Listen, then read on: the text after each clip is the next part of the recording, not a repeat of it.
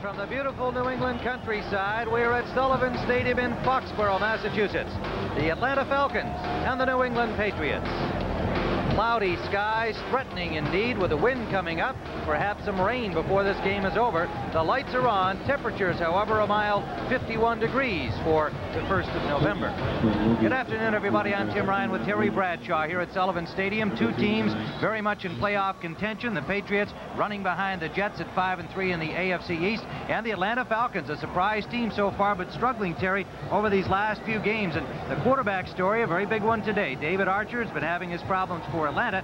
Tony Eason's been having none for the New England Patriots. Well, what's got to happen today for Atlanta? Dan Henning wants to run the football. Riggs has to have a big game to control the line of scrimmage, take some of the pressure off David Archer. Archer has to relax and enjoy himself. The offensive line's main concern today, Tim, is keeping Andre Tippett, number 56, out of the backfield. Now, key to victory for Atlanta, I believe, is the ability of Archer to scramble, get out of the pocket, and throw deep on the Patriots secondary. Well, it hasn't mattered who's been at quarterback for the Patriots. Grogan's done well, Eason's done well, but Eason is the main man. Not an interception so far this season. Well, the other thing is that Raymond Berry says, I want to throw the football and I want to keep a balanced running, passing attack. They haven't done that this season. Not very well with Collins and James in the backfield running. I feel like today, though, if they fool around in the first half and not throw the football and score points early, they're in trouble, because in the last 8 games, in the second half alone, the Atlanta Falcons have only given up 34 points. Today, key to victory for the Patriots, score early. All right, Terry. The Falcons will have the first chance, however, because it'll be Tony Franklin kicking off for New England. William Andrews is back as a kickoff return man, and that's the kind of team player he is. Get me involved. Cliff Austin back there with him, and the ball comes down to Austin at the 5. Austin out to the 25-yard line, to the 26 perhaps, straight up the field, and David Archer will lead out the Atlanta Falcons, who have been struggling on offense in recent weeks. A loss to the Rams last week, a tie against the 49ers the week before. Some pressure on Archer now because they brought in second-stringer Turk Schonert last week's game. New England will have Brent Williams, the rookie, Toby Williams, and Garen Veras across the front. The dangerous Tippett and Blackman, the outside linebackers, with Nelson and Johnny Rembert for the injured Lawrence McGrew. Lipette, Marion, Claiborne, and James, a very tough secondary indeed. The #1 defense in the NFL. On first down, it is completed to Charlie Brown, number 89. Short of the first down yardage needed, but it'll leave a 2nd and 3 for Atlanta. And the Falcons, with Riggs the running back in the one-back offense. Ken Whisenhunt is the U-back, or whatever you want to call him. Floyd Dixon, Charlie Brown, the wide receivers, and Arthur Cox, the tight end. Ken, Scully, Radloff, Bill Fralick, and Glenn Howe. Now, Glenn Howe in the spot normally occupied by the injured Brett Miller. And then with Eric Sanders going down to a back injury this week, they're down to number 3 at right tackle. We'll be watching that. On 2nd and 3, Gerald Riggs stacked up at the line of scrimmage by Steve Nelson, the veteran linebacker, number 57. No gain on the play. They might spot him about a half yard, so it'll be 3rd and a long 2 for Atlanta. Gerald Riggs coming into the game with 695 yards, ranked number 4 in the National Conference rushing. 2 more wide receivers in the game. Joey Jones, Sylvester Stamps comes in at running back, but they'll usually get him in the pattern. 3rd and 2. Trying the run, Sylvester Stamps, and it'll be close to the first down, and yes, he has it. Sylvester Stamps, not a big guy to be running that ball straight ahead, 175-pounder. So the Falcons perhaps crossing up New England. Garen Veras made the tackle, but it will be a first down, Atlanta. Bringing in Stamps, usually in a short yardage situation, if they were going to run the football, they would have Riggs back there to bring in Stamps, and so New England says, hey, they're going to throw the football. They ran it. Well, I thought the same thing, and Stamps fooled him. Little guy ran up the middle for the first down. Play action on first down. Archer gets some time, has his man Whisenhunt. Whisenhunt picks up 5, maybe 6 yards out over the 40-yard line of Atlanta to the 42. Fred Marion, the free safety, number 31, made the tackle. Ken Whisenhunt the H-back, U-back, roving back, whatever you want to call him, a handy guy. He's a big, strong guy. He's a good blocker. That's what they want from him in this offense, and he can catch the ball, Terry. Does a good job. I like the offense so far. First down, play action, 5 yards, 6 yards. Real good. 2nd and 5, Atlanta at their own 41. Takes the setback. 2 receivers out to the right. Brown in motion. Riggs out the left side. Not a lot of running room behind Scully and Ken. Don Blackman, the outside linebacker, number 55. 6-year veteran from Tulsa, made the stop. Riggs is a type of back, Tim, that likes to go straight ahead, straight away, power. Now, he's not the kind of back that likes to bounce and hop from hole to hole. The thing that New England did was blitz, push all their people in gaps, therefore took away all the holes for Riggs. He bounced, he bounced, he bounced. He got nothing. 2 extra backs in the secondary of New England, Rod McSwain and Ernest Gibson on the passing down. 3rd and 4, and they have Stamps in there on the passing down. And this time they do get him out in the traffic. The pass out the sideline, complete for a first down. Charlie Brown took quite a smack over there from McSwain, but he has the first down for Atlanta. Rod McSwain acquired in a trade from the Falcons in '84. Charlie Brown, the former Redskin. McSwain, a free safety, playing out on Charlie Brown. They had the blitz once again. They gave him man-to-man coverage. A good choice by Archer. He set up, made his decisions quickly, and then fired the football in there. Charlie Brown into the game with 30 catches on the season, the leading receiver for the Falcons. First down, the Falcons on the move. They're now at their own 49-yard line. Gerald Riggs trying to get wide. Cuts it up beautifully as Don Blackman did his job, turned him upfield, and Riggs took advantage. He just rolled over the first tackler, and Fred Marion finally pulled him down.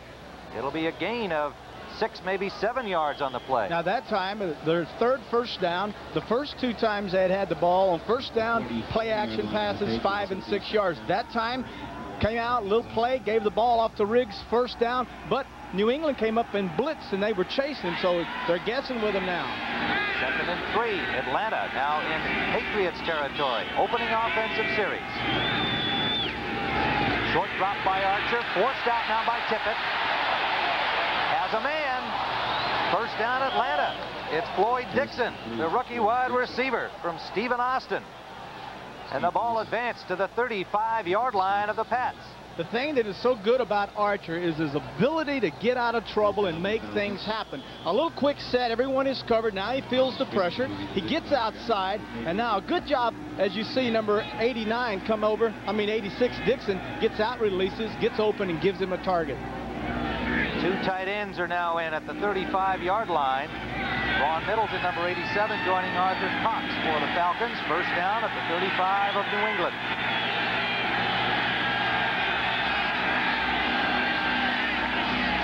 Riggs behind the blockers, has a hole, breaks a tackle. First down, Atlanta to the 22-yard line of the Patriots. An impressive opening drive for Dan Henning and the Atlanta Falcons. Good job by the left tackle, Mike Kinn, 78, and the left guard, John Scully, 61, getting out, giving some blocking for Riggs. This is a good job. Now Riggs is going to stretch it out and then cuts back, right in between there. Good job that time, and then just out-muscles everyone to get down for a first down. 225-pound Gerald Riggs. Last week he was held to 43 yards by the Rams. A tough defense, but also the pattern of that game dictating the fact he didn't get the carries he usually gets. He's rolling now. 10 plays on this drive for Atlanta. And a miscue there. Archer just goes down to keep the ball, and a flag with some early movement and perhaps a miscount. Snap on the count. It looked like Cox, the tight end, number 88. He knew the blitz was coming. False start, number 88 offense. 5-yard penalty. We'll replay the first down. Cox saw the blitz coming. He knew they were coming. He said, oh, my gosh, I've got to get out here and get set quick. And he got a little bit too anxious trying to get into his man. Got off sides. Gene Barth, the referee, with the first penalty of the game. Leaves 1st and 15, and the ball spotted exactly at the 28-yard line of the New England Patriots. Dan Henning, his team at 5-2-1. That tie coming against the 49ers. Lost last week to the Rams. Still just a half game behind in the NFC West. Riggs trying to get back that 5 yards, gets about 4. Loose ball recovered by the Falcons. The ball knocked loose from Gerald Riggs, but Atlanta maintains control, and Mike Ken, number 78, the left tackle, came up with the football. Something that Gerald Riggs is excellent at is not fumbling. Now look at Tippett 56, the guy that we said that they have to be concerned about. He's getting in there, and he's not the guy that's going to knock it out. It's pulled loose from Riggs and all that pile, and then Ken, the left tackle, recovers the football. It is second down, and a long 12, we'll call it. The ball just outside the 25. And a timeout on the field here, just as the Falcons came out over the ball. And some discussion here. Are we in a replay circumstance? Indisputable visual evidence. Well, Gene Barth and the head linesman, the umpire, Joe Gardy's up there, I know. Replay guys sitting up there, nice and warm. The wind has come up here at Sullivan Stadium, blowing in from our left to the end zones, the open here in Sullivan Stadium. I'm not sure what's let's see if we can find out what happened. It's just a straight ahead. Wisenhunt coming inside. Riggs trying to get in behind him. Now he's virtually stopped. The official on the field ruled that forward progress had stopped the play. There was no fumble. All right. Instant replay says the call stands. You could see Nelson, 57, getting his hands on the football and pulling it out of Riggs forcing the fumble, but they say, hey, forward progress has stopped. Atlanta's football. I did not hear the whistle before I saw the fumble. So. Well, we're 500 yards away from the field. So. That's it. So clearly no fumble on the play, no harm, no foul here. Stamps trying to get wide, and the Patriots, with a great job defensively on the short side, would not let him turn it upfield. Raymond Claiborne, number 26, just forced him out of bounds. Interesting that they're letting Stamps run with the ball. That's twice now on this series. Well, they have their computer readout, and it says that every time Stamps is in the backfield, he's primarily a receiver, and so therefore they're playing passing situations. Therefore, Atlanta's turning around and using him to run to kind of offset that. Now you have an interesting situation, 21-yard line. What Archer has to be thinking is blitz, man coverage. Got to get the ball away fast. 3rd and 7 at the 23-yard line. Great drop from Archer, has time in the pocket, hit from behind, and the loose ball recovered. Was it an incomplete pass? Was it a fumble? But it was recovered by the Falcons. Big number 55, Wayne Radloff, the center. Actually, the thing that happened was as Dave set up, he set up 8 yards deep. The thing he should have done is take one more step up. Now set up, now go forward. What happened, he didn't go forward, and he allowed Garen Barris, the defensive right end, to get a hand on the ball and knock it loose. What a job by Garen Barris, beating his man and getting the quarterback from behind. So Luckhurst, who suffered back spasms in the warm-up, will attempt from the 31-yard line. And he has it. A 41-yard field goal by Mick Luckhurst, and Atlanta opens the scoring on their opening series. You can see him looking a little sore as he comes off the field, but he did the job. Atlanta in front. This was Mick Luckhurst during the warm-up prior to today's game. He suffered back spasms, went to the locker room at about 12:15, 12:20.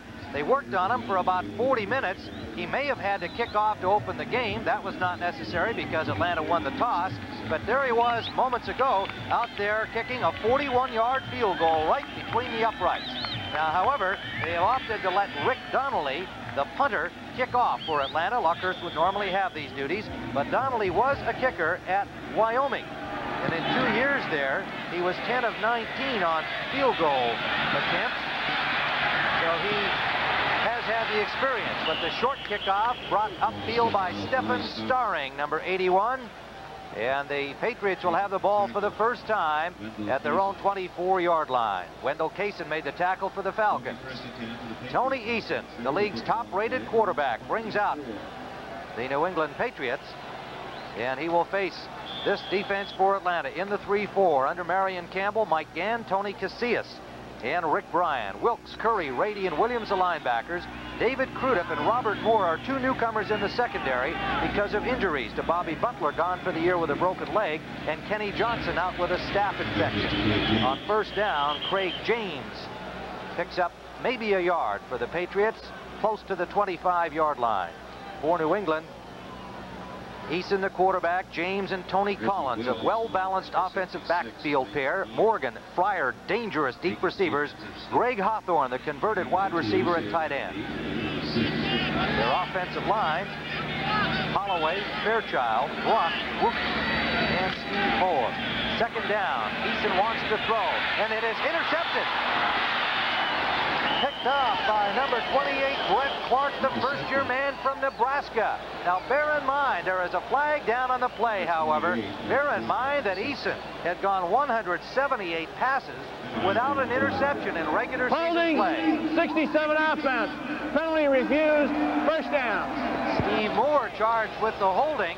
And Terry Bradshaw, it sure looked like Brett Clark knew exactly where that ball was going to be. Brett Clark got beat that time by Morgan, but what had happened was that Eason threw the football too easily. He laid it up and nice and easy. He should have gunned that football out there. There was no one between the receiver and Eason. Therefore, he should have just drilled it in there. He didn't. Brett Clark did a fine job of breaking on the ball and intercepting.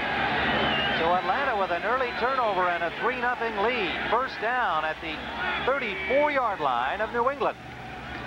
Archer dropped immediately before he could get anywhere. It must have been a mistake in the blocking out the right side on that play, Terry. Well, what's happening is that New England's coming up now and showing blitz. David Archer's going through a checklist on blitzes. If they show a certain blitz, he has a play that he would like to audible to against that blitz. That time they got on the wrong page, wrong snap count, went ahead and fell on the football and lost 2 yards. You know, the thing that's interesting here, Tim, is that it's 7:08 and counting, and Atlanta's had this football the whole time in this first quarter. They continue this. That's the best way to beat New England. They made 13 plays on their opening drive, Terry, and getting the ball right back on the interception. Short drop, it's off to Wisenhunt. He's going to throw the ball, can't find a man and runs it. Oh, look at this. What a job by Ken Wisenhunt. The H-back, number 45, a second-year man from Georgia Tech. You gotta like the way Atlanta is coming out and attacking New England. Little razzle-dazzle. This time Archer will throw a lateral to Wisenhunt, number 45. Now he's going to look downfield and he's going to try to throw it deep. No one there. Everyone's covered. So what do? Tuck it and run and show that great athletic ability that every tight end has. Look at this. Inside, outside. Picking a good block by Ken. Still going. 17-yard gain for Ken Wisenhunt, 6'3", 235-pounder. Essentially a tight end, but in this offense, as we've explained, they call him an H-back, and he blocks, runs, and there he was going to throw. It is in, dropped in the end zone. Did he have it? Touchdown. Oh, they ruled it. Touchdown. It is a touchdown. The hands are still up. Arthur Cox, the tight end, had it long enough in the end zone. The crowd thinks otherwise. Gene Barth going to have a consultation. We have them every week. Indisputable visual evidence. You can bet they're going upstairs on this one. Does he have both feet down? Does he have possession? There's the catch. 1, 2. After a conference, it's a touchdown. So. Whoa. After a conference, it's No a way. touchdown. No way. Well, on our view of the instant replay, I would have to say that the ball was not in control with 2 feet down. It was stripped just as he got the second foot down. The thing that you and I had talked about in talking about Atlanta, we said that it was very important that something good happened to them early in this football game. That definitely was something good. The interception by Brett Clark, setting up the touchdown pass from David Archer to Arthur Cox. And now further discussion, because you see they made the call while we were playing the replay back. And now the replay officials are having another. What they did was the officials got together and talked with one another, and they upon themselves said that this is a touchdown. Well, now they realize that booing's going on, so they say, well, we better check this out. Folks, I'm going to tell you, that is an incompletion. Yeah, I have to agree with you, but, you know, every time these kinds of things have come up, I just hope that this whole instant replay thing sinks of its own weight. I mean, they had their conference on the field, and even if they were wrong, the point is that control ought to be down there. Now, Joe Gardy's the guy. He's doing his job. Let's bear that in mind. He's doing what the league's asking him to do. He saw our replay and has obviously hollered down there and said, hold on, gang. We may have to reverse that. Let's see what the quarterback is thinking. Here's a young man that has had a hard time these last 4 weeks. There's a pass. Archer's turning around, shaking his head. I'm not sure. I'm not sure. He's still not sure. But you can bet one thing, he's hoping that they say that's the touchdown so pass. Is this man, Dan Henning, head coach of the Falcons, but you know, you hate to try and get in somebody's head. That little shake of the chin there, Henning saying, hey, this could take forever. I mean, that's just another reason why this. No, what he's saying, Tim, is he's saying they're going to take it away. They're going to take it away. Yeah. But also, I mean, this is part of the flawed aspect of this whole instant replay thing. Right or wrong, let the guys on the field make the play. All right, let's look. You have to have possession. You have to have both feet on the ground. Now, the only ruling that could come into effect here is that number 31, Fred Marion, knocked the ball out of his hands, out of Cox's hands. Therefore, that would constitute a touchdown. That's what they're saying. He would have had possession, both feet down, touchdown. But if he knocked the ball out in there, then the guy didn't have possession. Well, he could have had possession, both feet, then knocked it out. Now you can hear the roar of the crowd. You know that they're going to have to play it over. After further review of instant replay, it revealed that the second foot was not down. The pass was incomplete. Second down. Well, Dan Henning is going to say, hey, what are you doing to me here? There's enough guys out there making the call. Boy, oh boy. Well, I don't think there's any question that our replay would indicate that it should not have been a touchdown. That does not mean that I'm going to support the instant replay. It ought to be left to those guys on the field. Now, you know, Gene Barth and his guys are going to incur the wrath of the Henning and the Atlanta fans the rest of the game. People looking in that area of the country, and New England fans are happy here until something goes the other way. All you have to do now is go back in there, second down and 10, come right back and make it happen again. You just got to push that out of your mind and get it in the end zone. It is second and 10 at the 17-yard line. With the man in motion, and they give it to Riggs, and Riggs breaks one tackle, but not the next one. It was Toby Williams, the nose man, number 90, moving over from defensive end to become a nose tackle. The 4-year man from Nebraska, and he has been playing awfully well for Ray Berry and company in that new position. No gain. Atlanta inside the 20. You can see in the first part of the season, that's about as consistent as you can get. 100% they got on the board. Not so well the last 4 games. Their effort inside the so-called red zone. Stamps in the lineup now, along with Joey Jones, an extra receiver. 2 more defensive backs for the Pats. Green and Gibson. Under pressure, he gets it off complete. Charlie Brown is spun around and driven out. There'll be a loss on the play. Superb defensive reaction.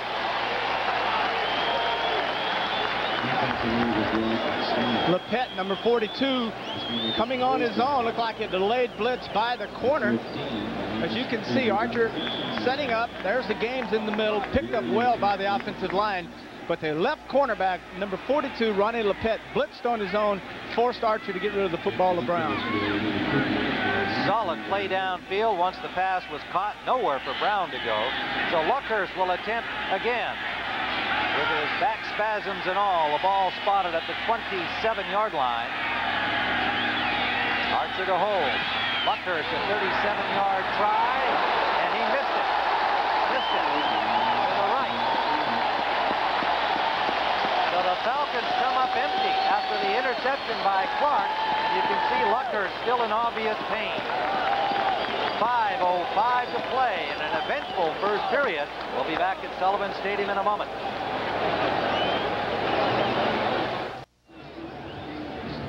Tim Ryan and Terry Bradshaw, Sullivan Stadium. Cloudy skies here in Foxborough, Massachusetts. Dan Henning, the cloud over his head. A touchdown callback. And it is 3-0. The field goal missed by Luckhurst from 36 yards. And the Patriots finally get a chance to do something with the ball again from their own 20-yard line. Eason under pressure. Has a man. Up the middle, a first down to the 35-yard line, the tight end Hawthorne. Greg Hawthorne. One of your old Steelers there, Terry. Last week he caught 4 passes, Tim, against Buffalo. Outside release, just going up the field. Now what he's doing, he's running down the field. He sees his quarterback in trouble. Now he does the smart thing. He moves towards the quarterback, slows down, catches the football. Good job by Eason of scrambling and getting outside. First down at the 35-yard line. Slot right for the Pats. Straight ahead, and Craig James, number 32, the 3-year man from SMU, plowing with hard running for a 6-yard pickup. I talked to him yesterday, and I asked him about the rushing attack and about his performance so far. As you can see, 107 rushes for 305 yards. And he said, well, we started slow last year. He only had 485 yards at the halfway point last year. And he says, this is a football team that, as the season progresses, we will start running the football better. Second down. Long 4, we'll call it. Out of the I formation now for the Pats. Play action, Eason. Got a man open, Irving Fryer.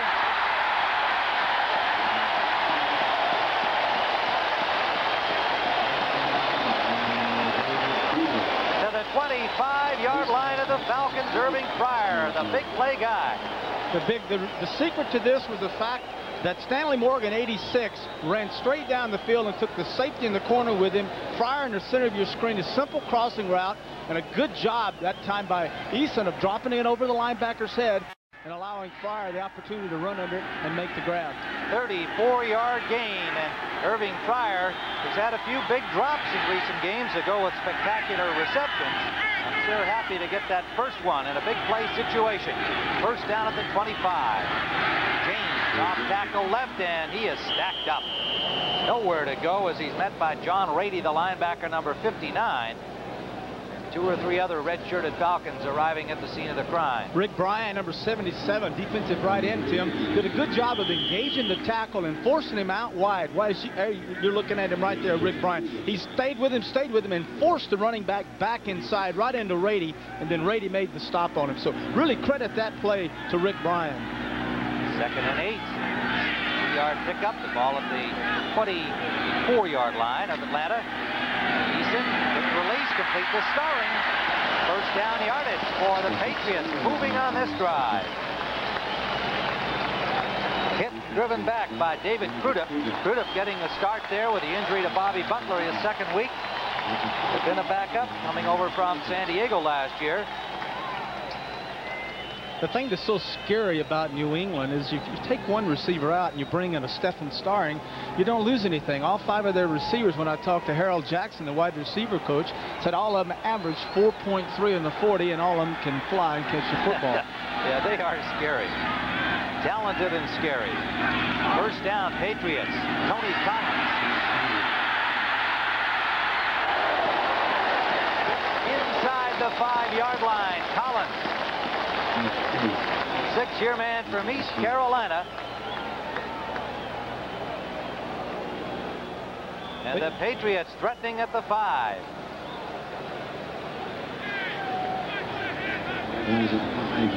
Scott Case, the guy to drive them out. It'll be second and about a football for a first down. If they go short here, they'll have 4 cracks at that end zone. Trailing 3-0.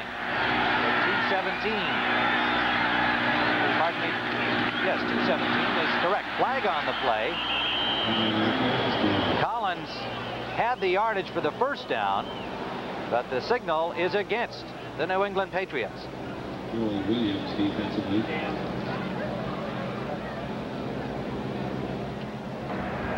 Illegal motion, offense. The tailback had not set when the man went in motion. 5-yard penalty. Will replay the down.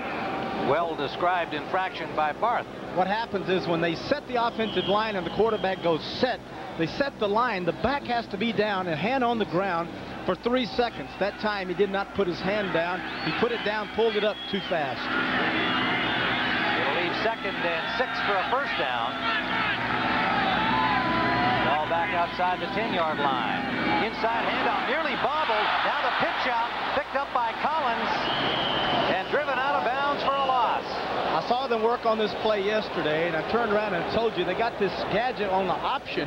But the thing that really amazes me, and I failed to understand it, is you drive the length of a football field throwing it and running basic plays. But when you get down here, you start getting fancy. Now, this is a fancy play. It's an option. They're not used to running options. Therefore, it cost them 15 yards.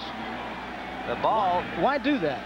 Well, that's a good question. I don't have the answer. Ray Berry might. He didn't call a play, though. Steve Grogan calls the plays, although the game plan put in by the coaching staff, Ray Berry and Rod Humanek, the offensive coordinator, during the course of the week.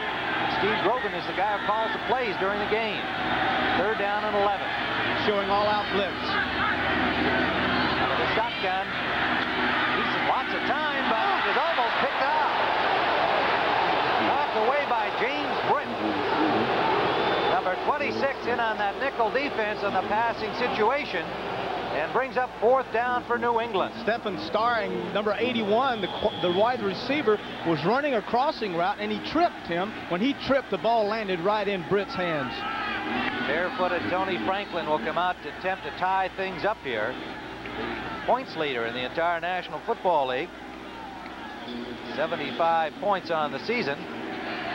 Former Philadelphia Eagle. Wants to be a sports announcer when he hangs it up. Planning on doing some weekend work next offseason in San Antonio. And he's got that one rolled down the middle. And we are tied with 1:40 remaining in the first period of play at Sullivan Stadium. The Patriots have tied it up at 3-all. This year's total.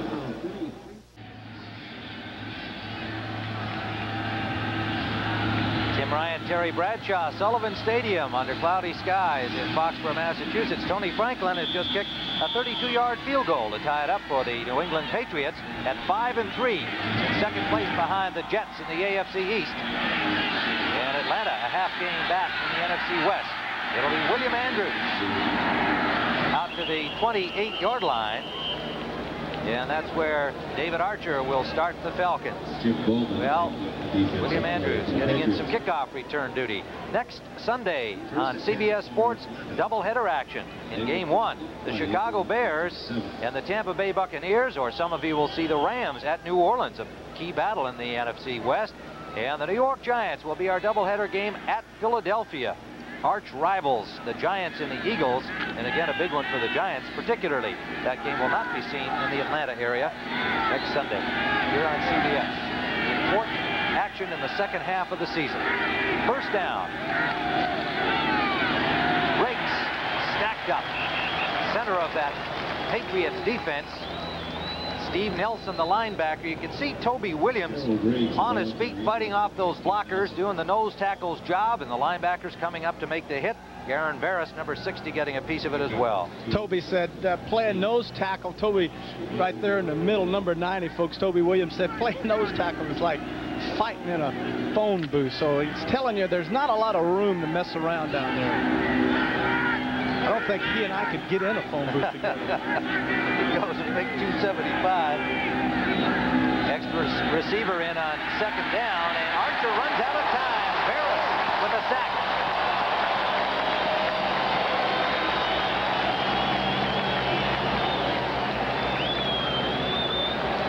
Barris. Now you can see 56, Andre Tippett, coming in the top left of your screen. He's going to come up on the outside. Cox, the tight end, lets him go. Ken picks him up. Now Archer stands there, and then Barris comes around on the outside and finally knocks his man down. Barris was a young guy that came in really for Toby Williams last year when Toby was a starter at defensive end, Tim. Toby gets hurt. Barris comes in, plays defensive end, and set a rookie record for sacks with 10.5. So that when they bring Williams back, they, what are we going to do with you? And I said, well, I don't know. He says, well, how about nose tackle? Great. That's about the tone of voice he probably said it in, too. And then, of course, they've got Ken Sims back, and you saw he was right there with Barris. We have an injured player down, and a little hard to identify at the moment. We'll get that for you when we return. I'll show you what happened to Andre Tippett, number 56. You see him laying on the ground there, tending to his knee. what happened was right tackle number 71, Glenn Howe, is going to roll backwards, spin over, and lock his right leg around the left leg of Tippett, therefore like a vice. And then when they land, it will just squeeze it and twist it. Watch now. He's rolling over. Now the right leg goes around his left leg. Now when Tippett lands, it's like a pop. It's got it locked up inside and just kind of pops it outside. Crazy things happen. Isn't it amazing how you get hit head on and you get all these vicious tackles and then some little silly roll or something and you get an injury? Yeah, that was a real freak circumstance indeed. And Glenn Howe, as we mentioned, the young man who's having to be in there for Brett Miller, and then Eric Sanders, the backup, got hurt back spasms this week, just made it impossible for him to go. So here's Glenn Howe, and knowing that he's going to have to deal with the likes of Andre Tippett much of this afternoon to protect David Archer. That time Tippett had just gotten by him, as you saw, had finally pushed off and gotten free, and bing, he winds up rolling out there over him. Now you notice the twisting, the pulling back and forth of the leg. What the doctors are doing is checking to see if there's ligament damage. If it moves a lot, then there's ligament damage. If it doesn't move a lot, then normally they'll say it's a strain or something, just a little stretch. Well, we'll get a report on Andre Tippett, who has 9.5 sacks, and certainly the key defensive performer for the Patriots, because they'll move them all over the field, bring them from all angles on the blitzes. Well, you hate to see this, Tim. So many great players this year, starting players, have gone out because of injuries. This young man's in a lot of pain, and I hate to see it, and I know that New England and Atlanta hates to see it. Andre Tippett. Obviously very emotional for him. Sure he is. realizes that something bad wrong. Yeah, and here's a team that wants to get back into the Super Bowl. They made it there last year against all the odds, wound up getting waxed by the Bears, and want badly to show that they can play better in a Super Bowl. And certainly Andre Tippett, the key guy, as I said, on this entire solid defense of the Patriots, best in the league. And here they lose a 9.5 sacker, 51 tackles coming into the game. Defensive Player of the Year, 1985. Yeah, that's a real shame for Andre personally, and for the Pats. There's Coach Ray Barry. He's got to just feel terrible about that. He has such a good relationship with his players on a personal level, and they call him a player's coach, and he knows about this from his years of experience playing in the NFL, these kinds of things. So a distraught Andre Tippett assisted off the field, but his club's got to go on without him. And it is 3rd down and 13 with the Falcons having the football. Time winding down, first period.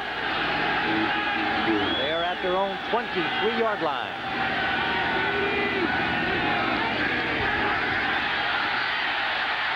Archer gets it off. His receiver fell down. Charlie Brown, to make it Stamps, the intended receiver. Sylvester Stamps fell down as he looked back for the ball. So Atlanta will have to punt for the first time this afternoon. David Archer will have to rethink things here as we have a 3-3 football game. First sack of the afternoon occurred on the play in which Tippett was hurt. Aaron Barris getting it. Irving Pryor awaits the punt from Rick Donnelly, standing downfield at the New England 37-yard line. Donnelly from his 15. Pryor at the 40. Dropped immediately at the 43-yard line by Brett Clark, number 28 for the Falcons. So pretty good field position for the New England Patriots. A 36-yard punt from Donnelly and a 2-yard return. Next week on CBS Sports Saturday college football action, you'll see the Tar Heels of North Carolina and the Clemson Tigers, both teams in the midst of the ACC championship.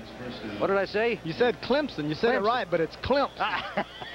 Okay, next Saturday on CBS Sports. You're right. I mean, I can't possibly. I've got to teach you how to talk. I know. I gotta talk that Southern when I'm doing. Got to get ACC. that New York out of you. Get some of that Carolina in you.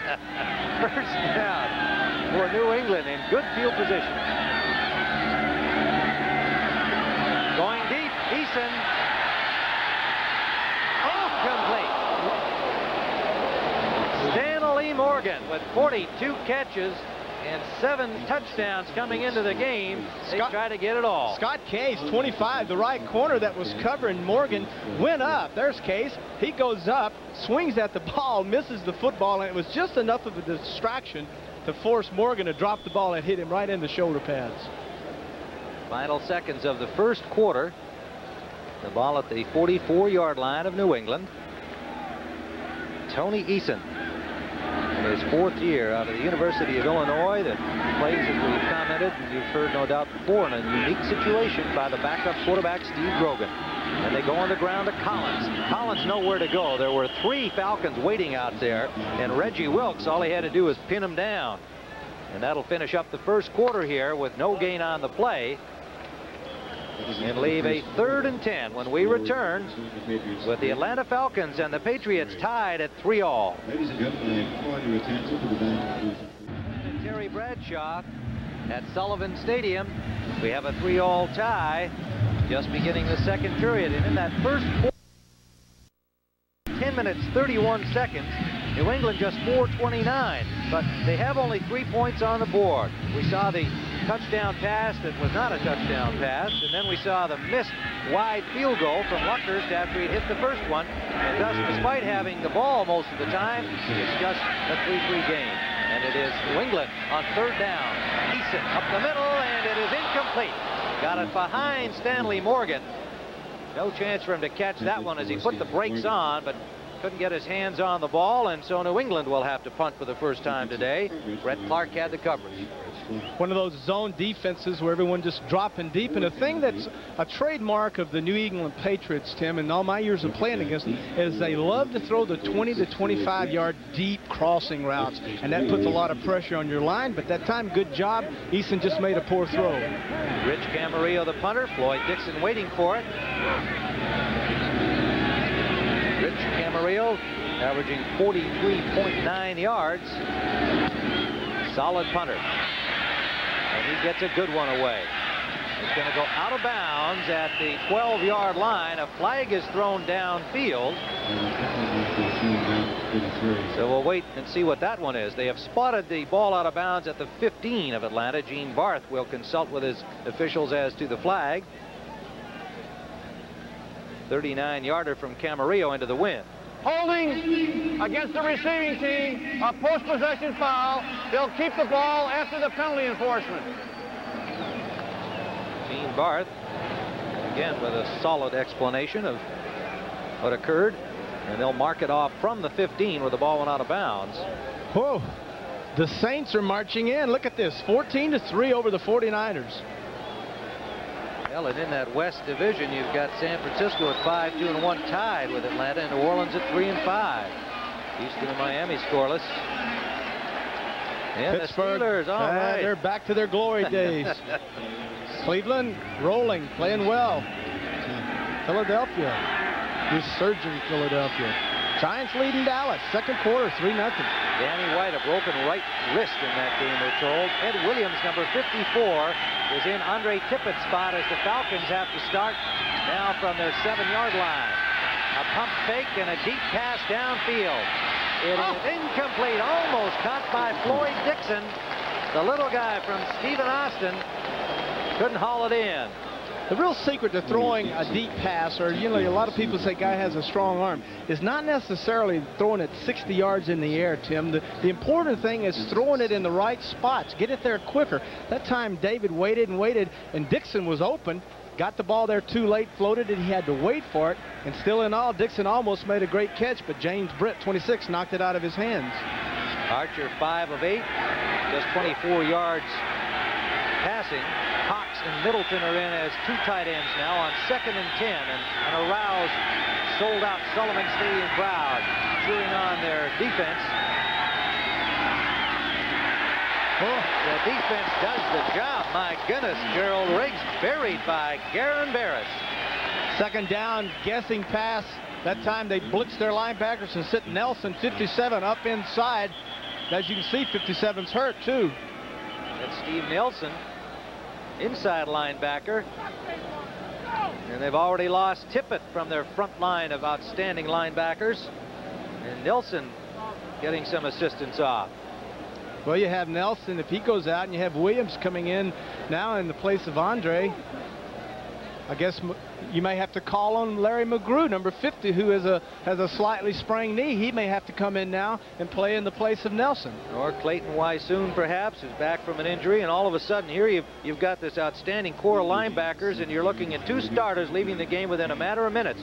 And you can see Nelson, the real veteran here at age 35, 160 games. He's played for the Pats, just behind the 2 players who retired at the end of last season, Julius Adams and John Hanna. The look on the training core of the Patriots. 3rd down and 11.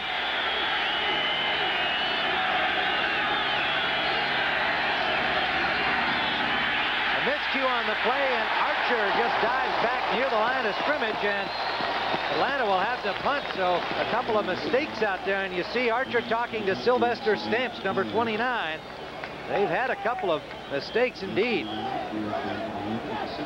When you're backed up like that, strange things happen. That's a terrible position for a quarterback that's been struggling to be in. They blitz you. You got a young guy in there, Sylvester Stamps, who goes the wrong way. All bad things starting to happen now to Atlanta. Donnelly has to punt, standing just inside the end line. Oh, a dandy. Terrific punt by Donnelly. Backs up Irving Fryer to his 36-yard line. And he is dropped at the 42. Still good field position for the Patriots, but what a job by Donnelly. Tim Green made the tackle, a 56-yard punt. We are early in the 2nd period and tied. Tim Ryan, Terry Bradshaw at Sullivan Stadium under cloudy skies in Foxborough. We've got a 3-all tie, kind of a strange game through the 1st period, as Atlanta had the ball for 10 minutes, 31 seconds. They scored on their opening series a 41-yard field goal by Mick Luckhurst, kicking with a back spasm, picked up in the warm-up. They got the ball right back on an interception. Thought they had a touchdown. The ball was dropped in the end zone, stripped away, as a touchdown call back after a replay, and then they missed on the field goal try. And New England has tied it at 3. They have the football. 1st down from their own 42. Tony Collins picks up about 2 to the 45-yard line. Eason, the quarterback, is 3 of 7 passing, 58 yards, 1 interception, ending a streak of 178. A flag down on this play. 66 offense, holding, 10-yard penalty, still 1st down. Paul Fairchild, left guard, guy that took Hog Hanna. Spot at left guard. Ball back to the 32. Well, that's certainly not going to set the record books on fire, but hey, this is 2 fine defensive football teams and 2 offenses trying to figure them out. Well, you got the #1 defense in the league, a part of the New England Patriots, and a very tough defense in Atlanta under Marion Campbell. Incomplete pass, a little pressure on Eason, got the ball off, just bounced it in front of a Falcon defender. A very confusing coverage that time. As a quarterback, I see exactly what Eason saw. I saw zone, which means there should be no man coverage on the backs coming out. So you ought to be able to get a screen off. That time he set it up beautifully, but what Marion Campbell had his linebackers do was engage the tight end and the backs man for man. Therefore, Eason just had to throw the football away. So it leaves a 2nd and 20 after that holding penalty on 1st down. Easy game. Huh. Well, easy for you played Pop Warner. You know how hard this is. 32-yard line of the Patriots. And it's Collins trying to get wide to the short side. Flags everywhere. He picked up about 4 yards, perhaps, before he was driven out of bounds, as the Falcons strung it out well. Scott Case with the hit. But flags came down before he even approached the sideline, and the holding signal is against New England. Another holding call. Holding, 27 offense, 10-yard penalty, still 2nd down. Greg Hawthorne, tight end. That time, Tim, Atlanta came in with 99. Tim Green, #1 draft choice out of Syracuse, and he was hot in pursuit. It's a young man right here that's had a calf muscle problem early in training camp, signed late, and they say he is going to be an Andre Tippett. This guy can really put heat on a quarterback. And a smart guy. Yeah, Rhodes Scholar candidate at the University of Syracuse. He and I were the 2 that were up for it, and he barely beat me out. 2nd down and long. to say the least, at the 22-yard line. Eason just going backwards here with those holding calls. Gets it off, but it is almost picked off as he was hit just as he released the football. And it was Mike Pitts putting the pressure on Eason. It gets up a little bit slowly. You can see what happens when a quarterback has someone in his face. You're going to see 74, Mike Pitts, and number 99 again, Tim Green. Green will get the pressure on. Pitts gets a hand on him, pulls him down to the ground, and then Tim Green, number 99, comes in behind him. A definite ouch for Tony Eason. Pitts with 3.5 sacks coming into the game for Atlanta, showing he can get into the backfield quickly, and he's in on these passing downs. Third down. Line of scrimmage, remember, way up at the 42-yard line. Eason trying to find an open man, scrambles well, and it's almost intercepted.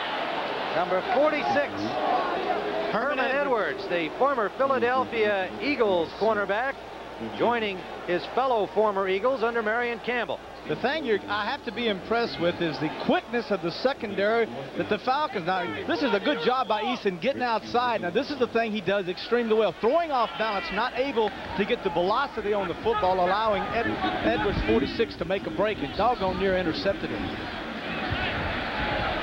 It'll be Camarillo standing at his own 8-yard line.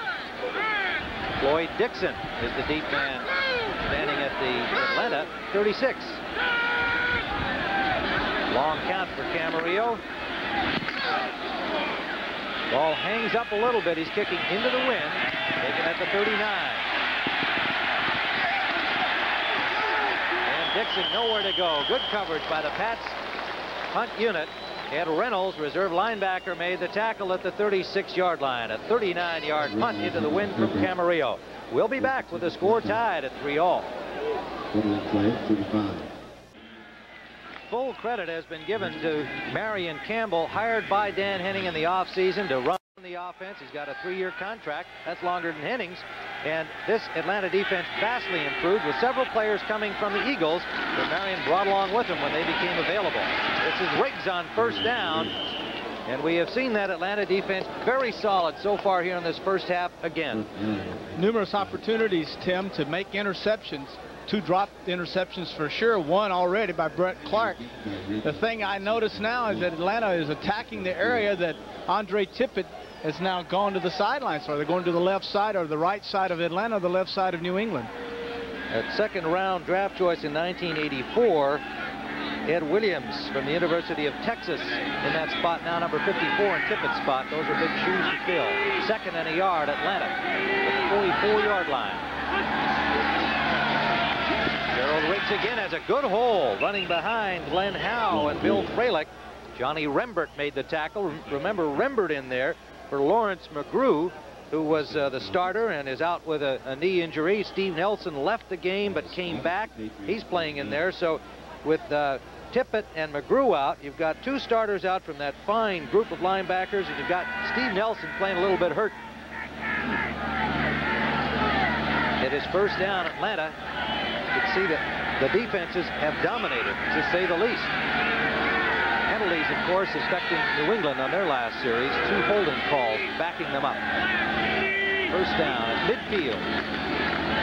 Riggs trying to pick his way, gets loose from one man, and a lot of effort, gets about 4 yards on the play. Looked like he had nowhere to go, Terry. Strong, trying to pick his hold. Little misdirection off to the left side, but it was a deliberate cutback play. Fralick that time, the right guard, just turned outside and sealed off the entire left side of the defense, allowing Riggs up inside of him. Gerald Riggs, 44 yards on 11 carries. A flag down that we didn't see in all of that traffic around the ball. It's against Atlanta and backs them up 5. It'll be 1st and 15 at the 46-yard line. You can see Coach Henning asking, what play did you just send in? David Archer feeling some pressure from the fans and the media after getting out to such a good start this season, struggling in the last 3 or 4 games. Play action pass. Pressure. Incomplete in the general direction of Arthur Cox. It'll leave 2nd and 15. Let's go to Brent Musburger in New York for a look at that Dallas. Well, Tim, because of the injury to Danny White, broken wrist, Steve Fuller will be the Cowboy quarterback. First touchdown pitch this year to Mike Renfro. The Cowboys lead the Giants 7-3. Back to Tim. All right, Brent. You heard Danny White going down with a broken right wrist, and Fuller the man again. Key battle in the NFC East, the Giants and the Cowboys, and New York fans certainly hoping that the Giants can gain revenge for that tough loss early against Dallas. 2nd down here in Sullivan Stadium. 2nd and 15. Archer up the middle, and it's complete to Arthur Cox. First down and dragging tacklers to the 26-yard line. What a load. New England. Fred Marion, free safety, just grabbed on and said, "Giddy up, horsey." 262-pounder. Cox, the tight end, a 28-yard gain. Offensive line that time, Howell and Freilich a right side. Excellent job of protecting, giving Archer time, because this is a long pass and you need time. Look at the nice pocket, and then Cox gets right in behind the linebacker in front of the safety, and a good job by Archer of just dropping it in there. Look at this. Got 4 guys hanging on him, and he's dragging them. Hook him up to a plow. Arthur Cox, Texas Southern. First down, Atlanta. Turned inside, and fine defensive pursuit by the Patriots out the right side, led by Don Blackman. He's so quick over the line of scrimmage, number 55, like Tippett when he's in there on the other side, that you just don't get a chance to go outside. Riggs having to turn it up, and people waiting there for him. Well, Riggs' game is not outside. That's not his game, Tim. And if you can't hook Blackman, meaning you can't force him inside and allow Riggs outside, then Blackman's going to get outside, and there's no way you can do it. Riggs is going to have to stay inside of him and the ends and run up that way. Looked like they not only tried to hook him, they tried to unhook his shoulder pads on the last play there. 2nd and 11. Riggs will try the middle, and he's got some room. To the 16-yard line of New England, and a first down Atlanta. Steve Nelson having to range back, number 57, to make the stop. Freilich, 79, right guard, and Howell, 71, tackle, and Ratloff, the center, the key people this time on the left of your screens. They drive down. Look at it, just caving the people down inside. A good kick out blocked by the left guard, Sully, on Williams, and then Riggs doing a fine job of cutting inside. Well, it's short of the first down by about, a half yard at the most. It appeared that he had gained the yards, but the spot leaving him a bit short, and Atlanta takes a timeout. We have 8:21 remaining in the first half of play here at Sullivan Stadium. With Tippett out, the thing that has happened now is New England has gotten away completely from blitzing, allowing Atlanta now to go in and zone block, which means just big guy on big guy, and allowing Riggs to pick his holes and doing a good job. Henning now has the type of offense he had the first 4 games. Running the football with Riggs, pounding on the defensive line, play actions, and then Archer making the crucial throws and making the things happen. This is the offense they've been looking for 4 weeks, and so far in the first half today, Tim, they found it. Well, Terry, in your opening comments, you made that point that in order for Archer to be effective and his needing to be effective to get his confidence back, they had to be able to get the running game in gear. And that was Henning's intention, and so far you're saying they're right on target. Right, exactly. This young man, Archer, he's too young to carry a football team. He's just a baby. He's only started 12, 13 games, and he's got a lot of learning to do, and there's been too much pressure placed on him. And Henning said yesterday, too much glory for the quarterback, too much blame for the quarterback, and he said this kid's just a baby. So it is 3rd down, about a half yard to go. The ball is just outside the 16-yard line. Riggs the lone setback. Juan Middleton lines up on the wing left, the second tight end. And Riggs has the first down. Met over the 15-yard line. So the Falcons with a great opportunity here at 3-all. They'll have a first down inside the 15 of New England. Fred Marion made the tackle, number 31. Marion with 55 tackles coming into the game, the leading tackler on the pass. The last time the Falcons had the ball inside the 20-yard line on first down, they did a rollout bootleg throwing back across the middle to Cox. They did this to avoid the blitz and get Archer time. Let's see now if they do a play action and once again try to throw the football and score. Wisenhunt in motion. Riggs. Stopped at the 5-yard line, had good blocking, led by Wisenhunt. Even Charlie Brown, the wide receiver, involved in the blocking out the right side. And let's see how they spot that ball. They're going to be close again to a first down and short by about a half a yard. So 2nd and a half yard to go for a first down. And they're at the 5-yard line of New England. Nelson and Roland James combining to stop him. The strong side of your rushing attack is always your right tackle, guard, and tight end. The strong side or your power side on your defense is always the left side. This time we're seeing power versus power. Middleton, wing left. He's the motion man. Riggs again. Riggs. Touchdown. Gerald Riggs powers his way in. And the Atlanta Falcons have regained the lead. They led early in the first quarter on a Luckhurst field goal and have gone on top once more. Notice the right guard, number 79, in the center of your screen. Right off the football, inside, shoving, fighting, pushing. Brent Williams just drives him completely back, allowing Riggs to get up inside, and he too having a good power drive, gets it into the end zone. And there's the man. That is a big man. Many saying now, Tim, he's one of the best guards in the National Football League, and this is only his 2nd year. Well, and I think a good thing for Bill Fralick, who's a quality person, has come out recently, I think for the 2nd time, against the use of steroids, and a real serious concern on his part. He acknowledged that he had used steroids at some point during his college career, and has learned that putting that stuff in your system is bad news. We've got another conference going down there with Gene Barth and company, and they're evidently talking to the replay officials, and it had to be again on a touchdown play.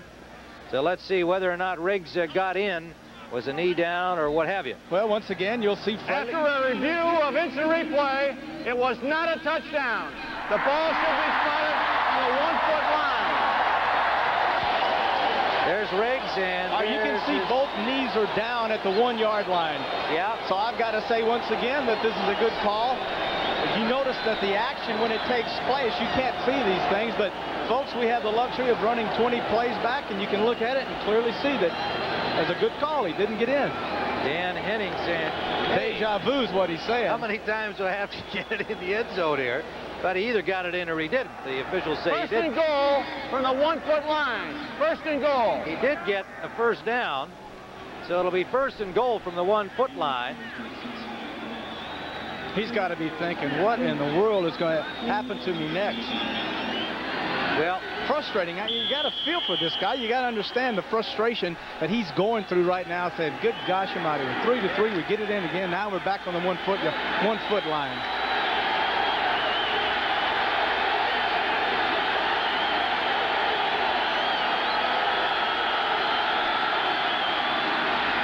Touchdown for Riggs.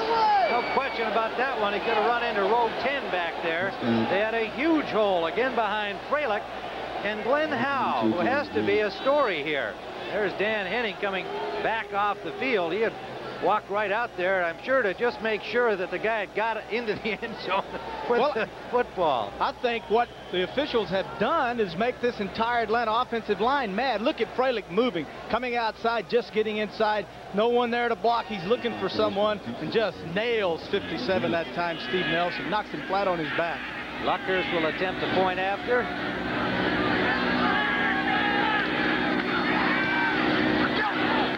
He's got it. So the Atlanta Falcons have now opened a 10-3 lead. We have 6:29 still to play in the first half at Sullivan Stadium.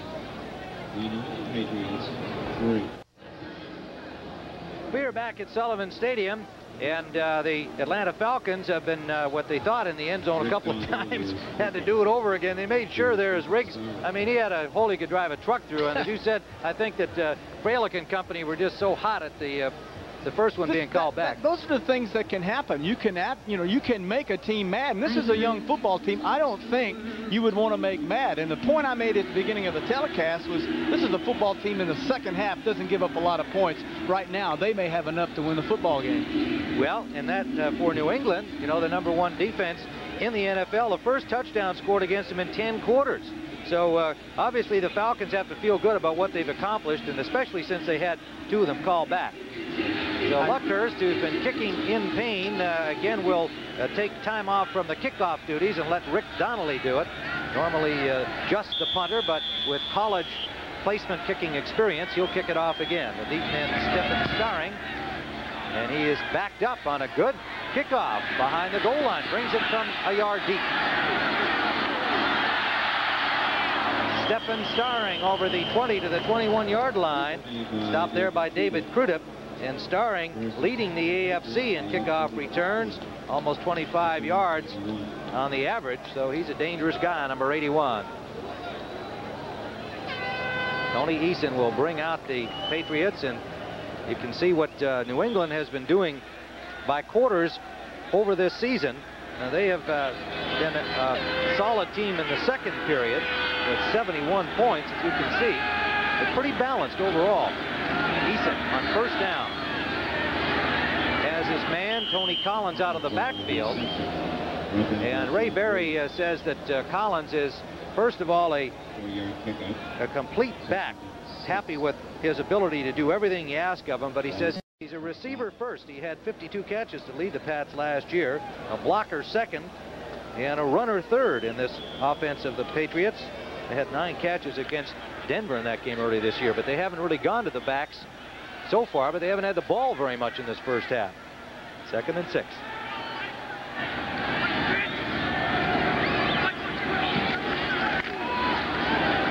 Collins on the short side. A flag is down. He got a yard, maybe 2, before he was met by Rick Bryan, number 77, third-year man from Oklahoma.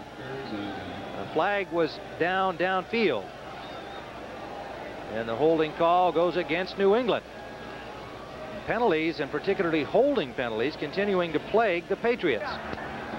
67 offense, holding, 10-yard penalty, still 2nd down.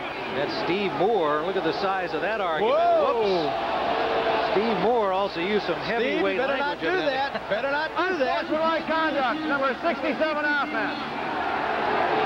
Unsportsmanlike, and a little conversation from a 315-pounder. Cost him some more yardage. That guy in that striped shirt may weigh 140 pounds, but he can whoop this guy all day long by chunking that yellow flag, so you better be quiet. But, you know, I think what's interesting, harkening back to conversation with Craig James yesterday in the Patriots locker room at practice, that what's really different this year is when you lose a guy like John Hanna, it's not just that he's a great player at offensive guard, but you're losing that intensity, the leadership, the kind of guy who can say, hey, guys, let's keep our act together. They say that he was the guy that kept them together, and right now they don't have a leader on that offensive line to keep that intensity up.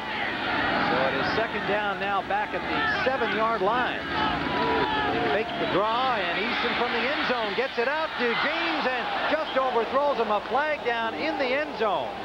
Oh, James had a lot of running room out there, Terry, but the ball just off his fingertips wouldn't have mattered. Another flag holding against New England. Raymond Berry not pleased with his team going backwards. Holding, 51 offense, penalty refused, 3rd down. Ron Wooten charged this time with holding. Falcons say they're just about in the end zone. We'll just call that one off, give them 3rd down. The only thing New England can do right now, or go by the old saying, all sickness is not death.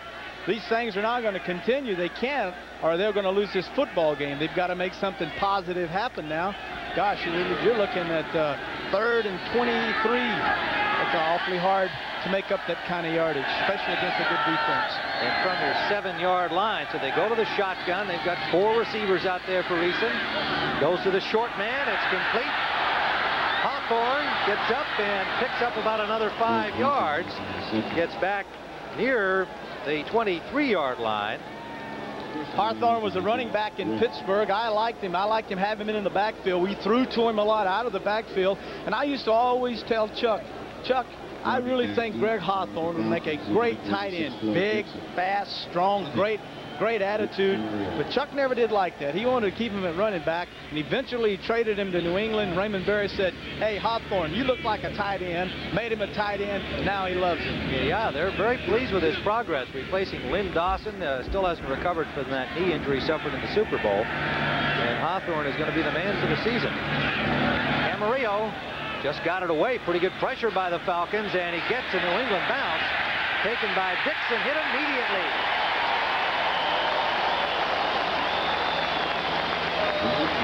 Rod McSwain with the open field tackle on Floyd Dixon, and the crowd enjoyed that, a 41-yarder. So Atlanta with the football, 4:50 to play in the first half, and they have it at the 36-yard line.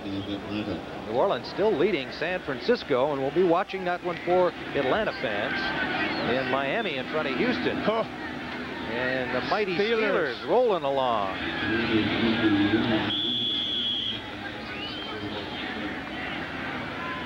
Eagles, a tough defense under Buddy Ryan, shutting down people. And look at this, the Giants in Dallas, they're locked into defensive battle. York on top. Keep you up to date on that one. First down from the 36-yard line. Riggs, nowhere to go. Solid defensive play by the Patriots out the left side. Johnny Rembert and Roland James. 38, Roland James, a strong safety. He's the one defensive back that New England asked to support, come up and stop the run. Coming inside, good head, just got square to the runner and then drove him down and made the tackle. Veteran from Tennessee. He feels they've got one of the best secondaries in the league. Puts them in the category of Raiders, Chiefs, Cardinals. All recognize as good ones. 2nd and 11. On the draw it is Riggs, and Riggs breaks a tackle and has the first down and then some. What a load that man is when he gets a little acceleration going. A flag down after the play was over. Gerald Riggs for an Atlanta first down in New England territory. 16 yards.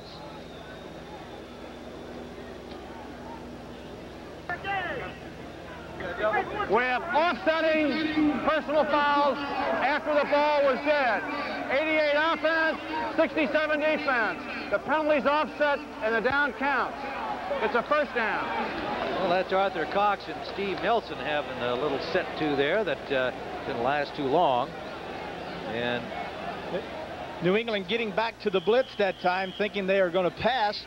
Blitz, sent out both linebackers outside, stunted their tackles inside. An excellent job once again by the Atlanta Falcons offensive line of taking the stunts, moved them outside, Tim, and allowing a huge hole for Riggs to run in. And allowing him to roll up 82 yards in 18 carries. Remember, just 43 for the entire game against the Rams last week. And this time it's William Andrews getting the call. His first carry of the day and got about a yard. I think one of the mistakes Atlanta could make right now is the fact that they're having success running the football, but don't forget that they've had success throwing the football, and who's to say that the passing that Archer's done in this first half has not made the running game go. So I think it'd be a big mistake if they rely strictly on their running attack now. If they do, then they'll have no offense. They've got a slot left here. Floyd Dixon in motion out of the slot. Again, they go to the run. No, it's going to be Archer the other way. David Archer to the 30-yard line. A naked reverse. He made a real good fake and showed why he has already got 269 yards rushing coming into this game. He picks up 16 more. Dan Henning told us the thing he likes about Archer is that he is an improviser. That means that he'll take something and create something out of the ordinary. This is not a design play. Archer knew that they were going to close down with their outside linebacker. He saw that and he kept it. Excellent job. So it's first down at the 30-yard line of New England.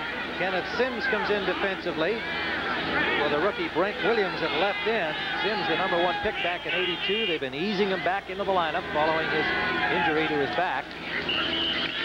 Flags down, whistles everywhere, and that one will start over again back at the 30.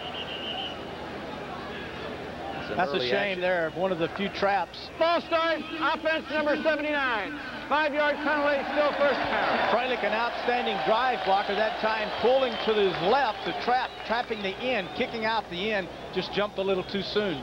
So it'll be first and 15, and I guess you have to give some credit to young Glenn Howe, the second-year man from Southern Mississippi, so far holding his own alongside Freilich at right tackle. He's the third right tackle on that side behind Brett Miller, the starters on injured reserve, and Sanders, who's also hurt. And apart from that one play on which Tippett was hurt, and that time Hal Beaton on the play, he's really been doing a fine job over there. Had to be a source of some concern for Atlanta coming into the game. This is Riggs. He wants to throw, and it is a diving try by Dixon. Can't quite get his hands on it. Floyd Dixon stretched it out there, giving Riggs every chance to be a hero if he could have made a big catch, but he could not hold on to the ball. Well, we're seeing it all today. I like that play. Also, I like the fact that it's speed versus speed. Speed, 42, Lepet against Dixon, number 86. On the bottom. Now, he's going to come inside like he's going to block the safety. Now he turns back out to the corner. Now, Marion has to pick him up. Lepet has to pick him up. Now, he's got his man beaten. Ooh, almost a great catch. Just got the fingertips of the speedy Floyd Dixon. 2nd and 15. He's in motion again. Riggs hauled down behind the line of scrimmage by Rembert, a linebacker number 52, playing for the injured Lawrence McGrew. And Rembert, who had a big intercept against Buffalo last week, lateraled off to Tippett. One of the big plays of the game for New England, comes up big here. On the right side of your screen, you're going to notice how everyone stays back. The linebackers outside did not pursue as they've been doing early in the game because of Archer's ability to run and scramble a while ago. Now they're staying home, Tim. It's going to allow them to run those sweeps to the right side.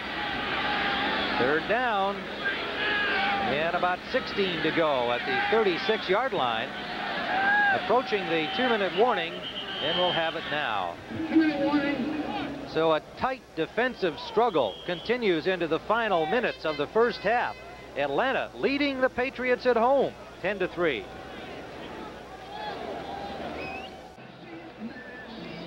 Tim Ryan with Terry Bradshaw. 2 minutes to play here. You can see kind of a sultry gray day in Foxborough, Massachusetts. It was absolutely perfect fall weather up here the past couple of days, but in came the clouds. They've just been kind of hanging there. We've had no moisture yet, but the lights have been on since the opening kickoff. And the game somehow has had that kind of gray, cloudy look to it as well.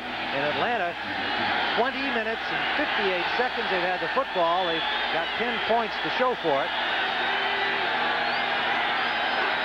Blitz. 3rd down and 15. Archer has time, but it's incomplete. Intended for Joey Jones, number 84. There was confusion that time in the secondary. Lepet, number 42, in the right of your screen, folks. Now he's pointing, telling everyone, pick him up, I'm coming, I'm coming. Now he goes up to engage, but his back is coming out. Look at this, nice job of blocking Lepet. Archer's out wide.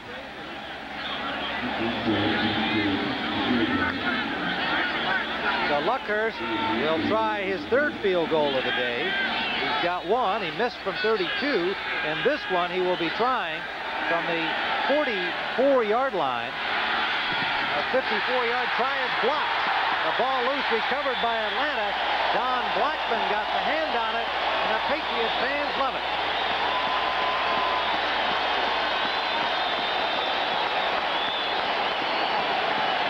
Sellout crowd at Sullivan Stadium enjoying that one. They've got good field position at the 45. It was good pressure up the middle. Luckhurst with the bad back and all does not get this football up very high. Good pressure by the defensive line. Pushed the offensive line back into the kick. Now I question whether or not maybe they should have punted this football, leading 10-3. Why not punt for the angle, make them go 80, 85 yards? Well, that's a good question right now, Terry. Because you got a kicker that's hurt. That's right. No, I'm just saying, I like that. I like the fact you're questioning it right now after it happened. Well, they got field position at the 45. That was a tough call on your part. He's got a man open, and it is Stanley Morgan to the 32-yard line.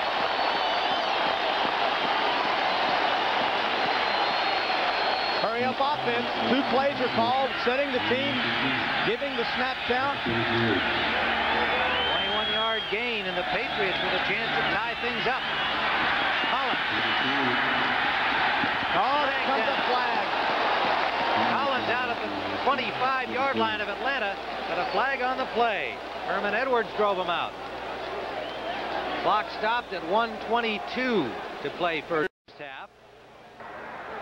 Holding. 27 offense, holding. 10-yard penalty will replay the first down. Greg Hawthorne, the tight end. Jerry, a lot of fans wonder why he still wears that number. Well, when you're a vested player in the National Football League and you're moved to another position, you don't have to change numbers. He came in out of college. He wore 27 his entire NFL career as a running back. They moved him to tight end, which is an 80 number. But since he already had 27, he was a vested player. He was allowed to keep the number. Don't forget, at halftime, we'll be going to the NFL today. Brent Irvin will with scores and highlights. And a special feature: to be successful in Hollywood, you have not to cast your stars. But the LA Rams have had a hard time finding their own leading man. That story coming up at halftime in the NFL today. You know, one of the other problems that they have with New England is that outside of the fact that Greg Hawthorne has a 27 and he's a vested player, do you know that New England has no more 80 numbers to give out? They're fresh out of 80 numbers. Maybe you go to the 90s, huh? Could be. Old Greg's going to keep that 27, and his coach thinks he's going to be a fine tight end. But the penalty drops Atlanta back. They're in the shotgun at the 43-yard line of Atlanta. Eason going deep to Fryer, and it is almost picked up by Brett Clark. Clark, who has one interception and has had 2 more good opportunities, couldn't squeeze that one, but he broke up the play. Just a great move. I tell you, these defensive backs have great burst for the football. Defensive backs are supposed to have the burst. They're also, the reason they're defensive backs is because they don't have the ability to catch the football, or else they would be wide receivers. Now, there's a good example there. Clark moving in for the interception. He's got one already today. Hands on it. That's the 3rd one today. The defensive backs for Atlanta dropped him. They made a deal for young Brett Clark with the Raiders. He's been in the USFL, and Atlanta really wanted him, and they got him, and he's been doing the job. 2nd and long, some pressure on Eason. Good movement by Eason, and it is caught. Beatty, the backup tight end, gets down to the 27-yard line and out of bounds, most importantly. 1:06 to play. One of the things we're seeing on behalf of both quarterbacks is the great ability to get out of trouble. Quarterbacks nowadays, a guy like Marino, a guy like Plunkett, can't move around. They sit there, easy targets. Eason that time, good ability, escaped the rush, made a big play. Timeout on the field, and we'll be back with Atlanta leading, but New England driving. Well, a timeout called by the Patriots. I thought Beatty had gotten out of bounds, but he had not. Greg Beatty, the rookie tight end from Stanford. So they had to take the timeout. 1:06 to play. And they have 2 timeouts remaining. The ball is 3rd down and a long 3 at the 27-yard line of Atlanta. Patriots trying to get in that locker room tied up. Eason from the shotgun has time, has his man. 1st down, New England. At the 22-yard line, Stanley Morgan.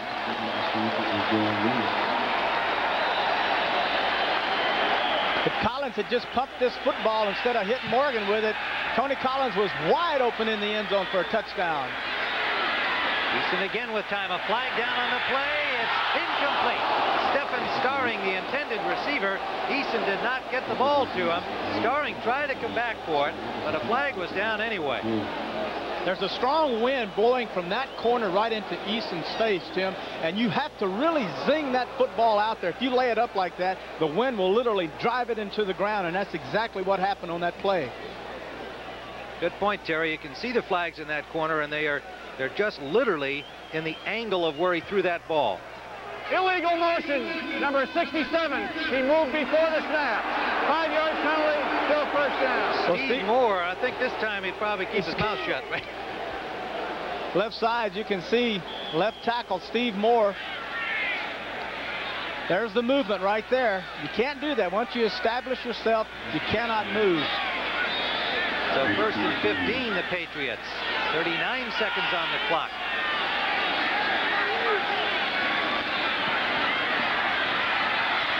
Eason deep. Touchdown. Tony Collins.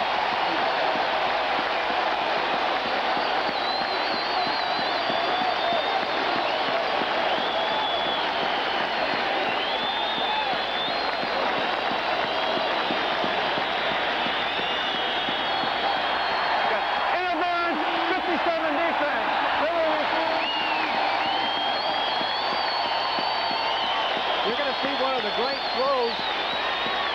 football, but the thing that's so unique about this is that the defensive back never sees it, and as you can see, Eason outside throwing on the run, throws it right by the linebacker. Look at that, right in behind the linebacker, number 54, Joel Williams. Williams was called for interference on the play, naturally declined. The touchdown stands, and here's the opportunity to tie. Tony Franklin will barefoot it. Blocked. Well, what a turn of events. With 32 seconds still to play in the first half, kind of a high snap. Eason a little difficulty getting it down, but I think even if it had been a good snap, it looked like they had really poured through the middle there. You can see right up the middle they come. The pressure by the defensive line. Look at him going right up over the top of the left guard. 74, good job that time by number 74. Pitts. Dennis Harrison led the charge. They did a good job. Boy, they just climbed all over those guys.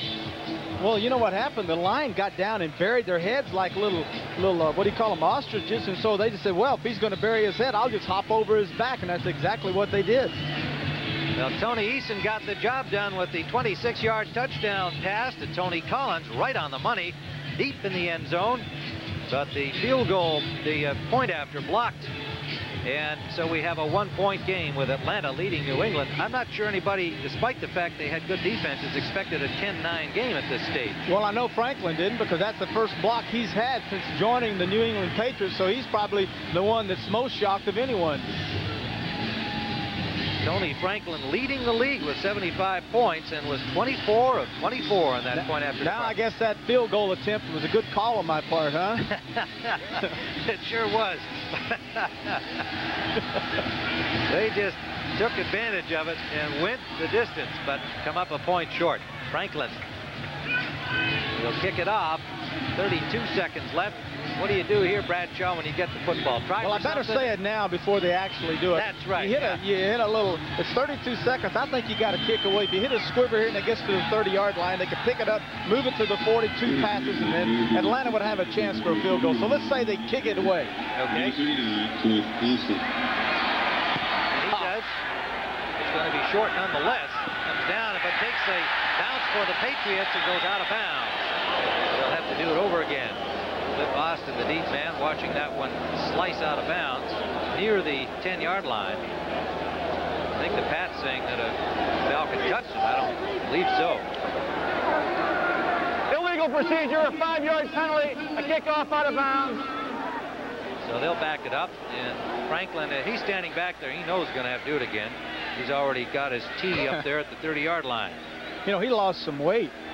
You know, he was having those problems kicking. He got his weight down to 172 pounds, back to his college days, and swinging that leg a lot better, a little lighter on your feet, makes a little lighter in your leg, and can really drive that ball down there.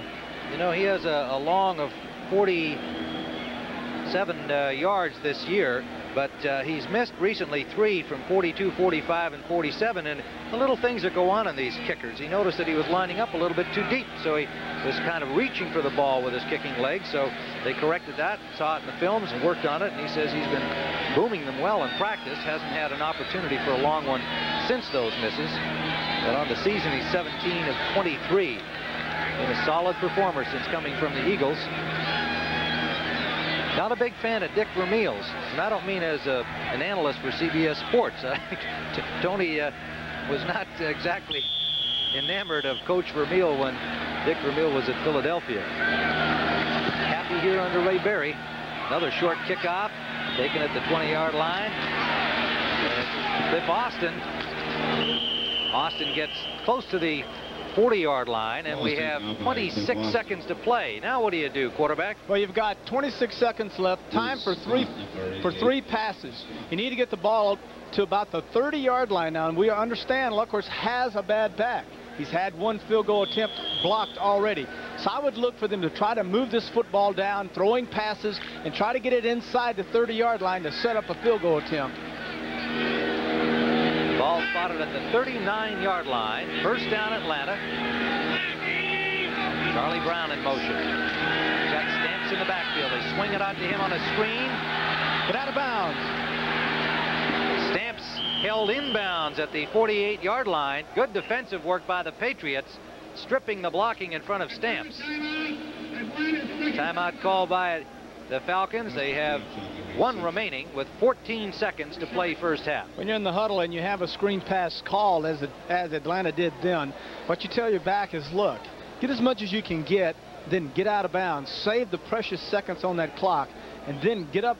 Go ahead, you have your second play call. You don't have to huddle again, and then get up and run another play, or line up again, call 2 more plays, and then attack them. But now you let it. There was 7 seconds that just ticked off the clock while they made their decision to call a timeout, and all the back had to do was get out of bounds. Well, Archer having conferred with Dan Henning, Bob Harrison on the sidelines. Back ready to go here. The ball now at the 49-yard line in Atlanta territory. 14 seconds to play. Falcons have had possession most of this first half, but if you joined us along the line, they scored on their first drive a field goal, picked off an intercept, went in, got what they thought was a touchdown, but was stripped away in the end zone from the tight end Arthur Cox, and then missed on the second field goal try. Play action. Deep sideline, incomplete. In and out of the hands of Charlie Brown. Brown knew he was right at the sideline. The ball was probably already out of bounds. You could see him trying to just keep himself in, and by doing so, he couldn't reach the ball. One of those double layer passes where you bring a receiver underneath to hold the corner, and then take a receiver like Brown and run him out beyond that corner and in between the safety, then try to drop the ball in. Wasn't quite enough room that time for Archer to get it to Brown. Also, if you join us along the way, Andre Tippett left with a knee injury. We're awaiting a more full report. They were taking x-rays. We've heard nothing more since that time, but the big man of the Pats defense out of the game.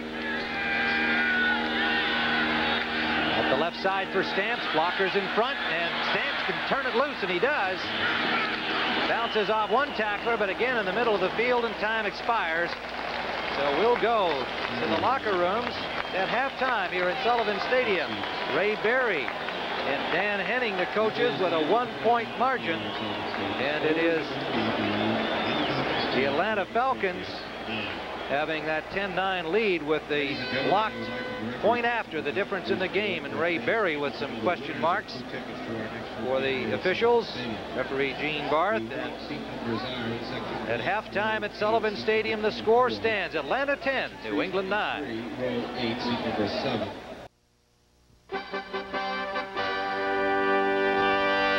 Welcome back to New York. I'm Brent Musburger along with Will McDonough and Irv Cross. Tough game, just as we anticipated. Hard to believe that the Falcons would have 2 touchdowns called back because of instant replay. The first time they miss a field goal, and the second time they zip into the end zone for the score after that initial one was called back. However, in both cases it appears as though the officials were right. But there was a controversial play involving Andre Tippett here. He is out with a sprained left knee, and Will McDonough, my question to you is, that leg whip, how dirty was that play? Well, my answer to you is he got it before the leg whip. It looked to me like his knee gave out 2 steps before he got hit. It looked like he stuck it in the turf, and all his weight was on top of it, and boom, it just blew out of there. All right, and so it's a 1-point game and a great second half coming up in that one. Now, San Francisco and New Orleans, couple of storylines here. Number one for the Saints, they have an emerging star running back in Reuben Mays, with Joe Montana and Ronnie Lott watching in civilian clothes. I want you to watch Mays here. He'll reverse his field, come back and go 27 yards, Irv. Really a nifty runner, but he picked up a good block from his quarterback here. Boom, there he goes. And, of course, Mays does the rest, rambling into the end zone. Bill Walsh says, where are those guys in civilian clothes? I could use them. But then Jim Fonhorst gives him the turnover break that he needed. So often this defense of San Francisco has really turned into big play this year. Jim Fonhorst, his 3rd interception, he returned it 45 yards. That set up the score, and now the Niners are right back in it. And, Will, what about Joe Montana? When is he coming back? Brent, I think what happens to Joe Montana is going to be dictated by the second half of this game. If they win, the pressure won't be there to rush him. If they lose, it will be there to bring him back quickly. Well, it's a good game because the Saints are an improved football team, 4 points at the half. Buffalo and Tampa Bay, the Bills ran a reverse on a kickoff, fumbled the ball. The Bucs recovered it for a touchdown. Miami, 3 touchdown passes by Dan Marino, 20 for the season. They're all over the Oilers, 21-0. Pittsburgh beating Green Bay at the half. They are 13-3. Cincinnati tied for first in the AFC NBC Central leads the Lions by a field goal. And the Cleveland Browns have 3 touchdown passes from Bernie Kosar today, 14, 72, and 8 yards. They're running it up on the Colts. Philadelphia and St. Louis, it is 7-0. The Eagles with the lead. They've gone to the second half. Dallas and the Giants. It's 10-7.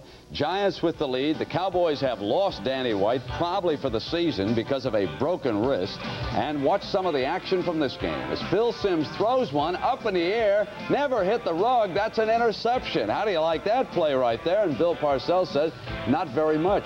I'd like to try a different one. Now, Danny White was the target, and here comes Gary Reasons, and this is what put White out, Irv. No doubt about it. Of course, the Giants wanted to put pressure on him. On that play, he suffered a fractured right wrist. So Steve Palleur steps in, has to pick up the slack, and right away he went to a man who had not caught a scoring pass. He'd been on that injured reserve list. Coming back, Mike Renfro, and the Cowboys were ahead. Irv, what about Joe Morris? You know, you can say nothing but superlatives about him. Touchdown run, 18 carries for 125 yards in the first half. Not bad. Going to be a great second half in that one, too. 10-7. The NFL Today continues on CBS after these messages from your local stations.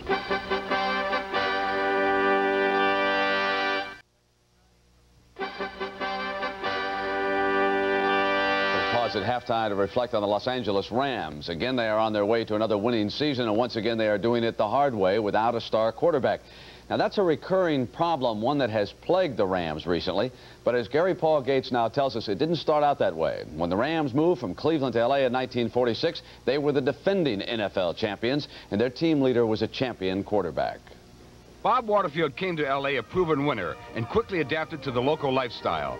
He and Jane Russell became a Hollywood fun couple, and he was followed by other winners, Norm Van Brocklin in the 50s and Roman Gabriel in the 60s. But ever since the end of the Roman era, it's been the dark ages for Ram quarterbacks. Visitors of this historic shrine, this vast coliseum where the Ram gladiators used to perform, can almost hear the echoes of broken dreams at that glamour position. They've had this, this goofy history of quarterbacks all the way down the line. The star names they lured from other teams were past their prime. For Burt Jones, Dan Pastorini, and Joe Namath, the Rams were the last stop on their way to a life after football. Then there was Pat Hayden, talented but judged to be too short for the job. And even in the land of illusion, you can't play the game in elevator cleats. Next came Vince Ferragamo, who led the Rams to the Super Bowl and was brazen enough to expect more money for that. The team said no, and Vince chose exile in Canada. That set up a balance of trade move, as the Rams imported Dieter Brock, who, despite his years on the cold winds of Canada, couldn't cope with a routine winter day in Chicago. And just last week, with the situation again in chaos, the Rams turned to a clutch performer from another position. Have you become the answer to the Rams quarterback problem? I don't think so. A lot of people have been asking me that now. My mother said, maybe you should just play quarterback. If they won't listen to Eric's mother, then maybe the Rams should take their cue from their Hollywood neighbors, who created the star system. In movies about football, the quarterbacks always seem to win. My recommendation would be if the Rams signed with the William Morris Agency. This way, one of the William Morris executives could be on the coaching staff and help cast the quarterback for that particular Sunday. Mary, what would you think of a studio or a director who would make a movie without a star or leading man? Gosh, it is hard to imagine.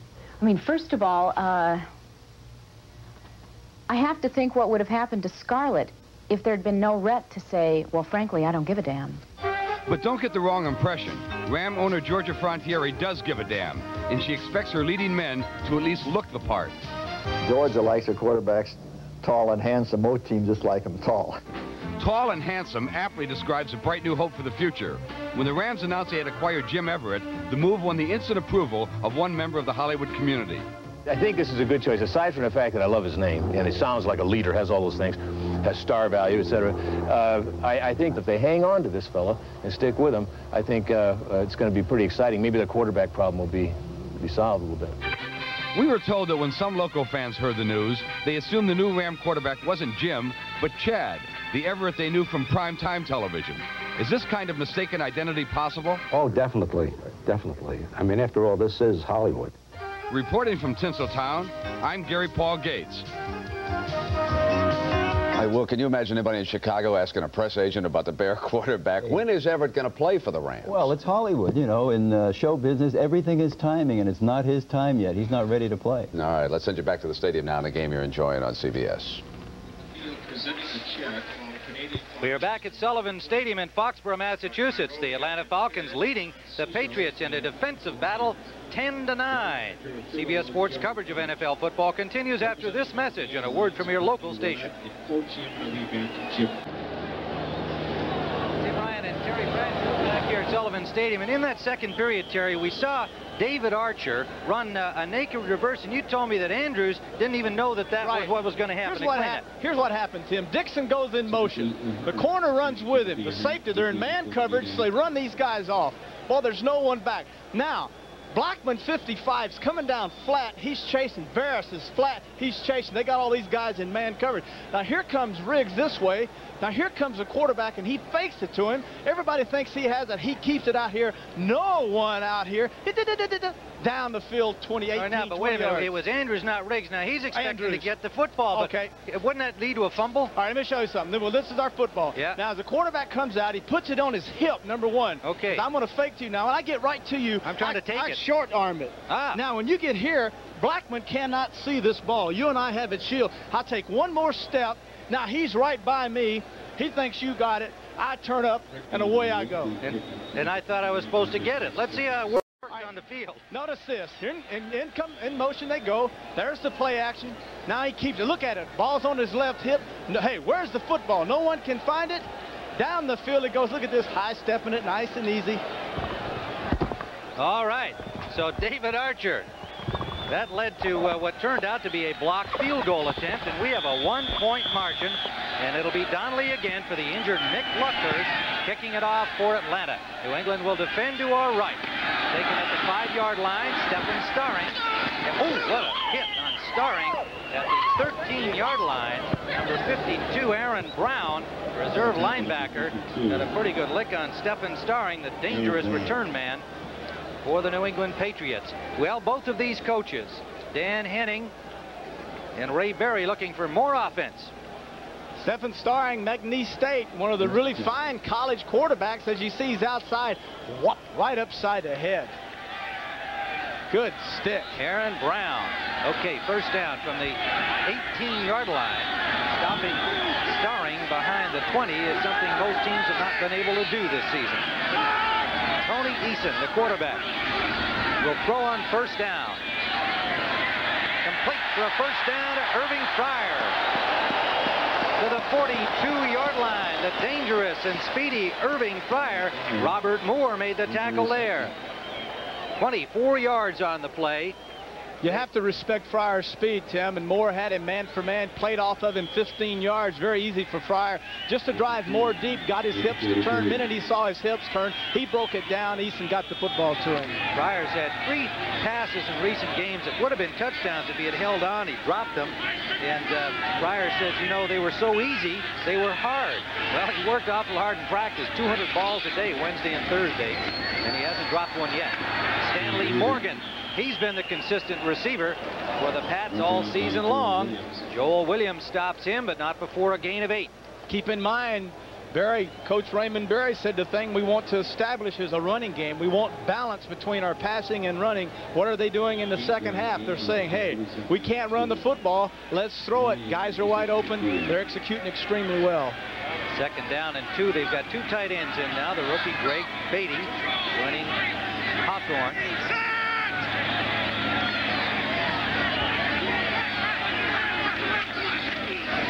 Play action fake. Eason with a lot of time. Can't find the man. A flag is down downfield, and he tried to get it to the back. Craig James. 2 flags now. Offsetting penalties. You're going to have a hold on offense. You're going to have a hold on defense after the first flag was thrown. Gene Barther, referee, the man in the black cap. See, actually, the first flag was thrown on the offense. The second one on the defense. We have multiple holding fouls against the defense. Number 50 and 51, a 5-yard penalty, and a first down. Well, good call, Terry. They've got a holding call. The first flag wasn't on New England. It was on Buddy Curry, 50. He's on Craig James. Now, James is coming across the middle. He got a little hook on him there. Got a little hook, but a very little hook. Now, that's the second flag that was thrown right there. So it is A first down at the 45-yard line of Atlanta. Bobby Curry, the leading tackler of the Falcons, with 70 coming into the game. Craig James running hard, had a good hole behind his center Brock and the right guard Wooten, and he blasts down to the 36-yard line of Atlanta. It'll leave a yard to go for a first down. Mike Gann ranged back from defensive end, number 76, to make the tackle. 10-9. Atlanta on top. The Falcons at 5-2-1. Their tie against the 49ers, leaving them tied with San Francisco coming into the action, a half game behind the Rams. The Patriots at 5-3, trailing first place Jets, who are 7-1 in the AFC East. Eason has the first down. Boy, not by much. Flags down. Eason just got to the marker as he scrambled and then ran into some traffic.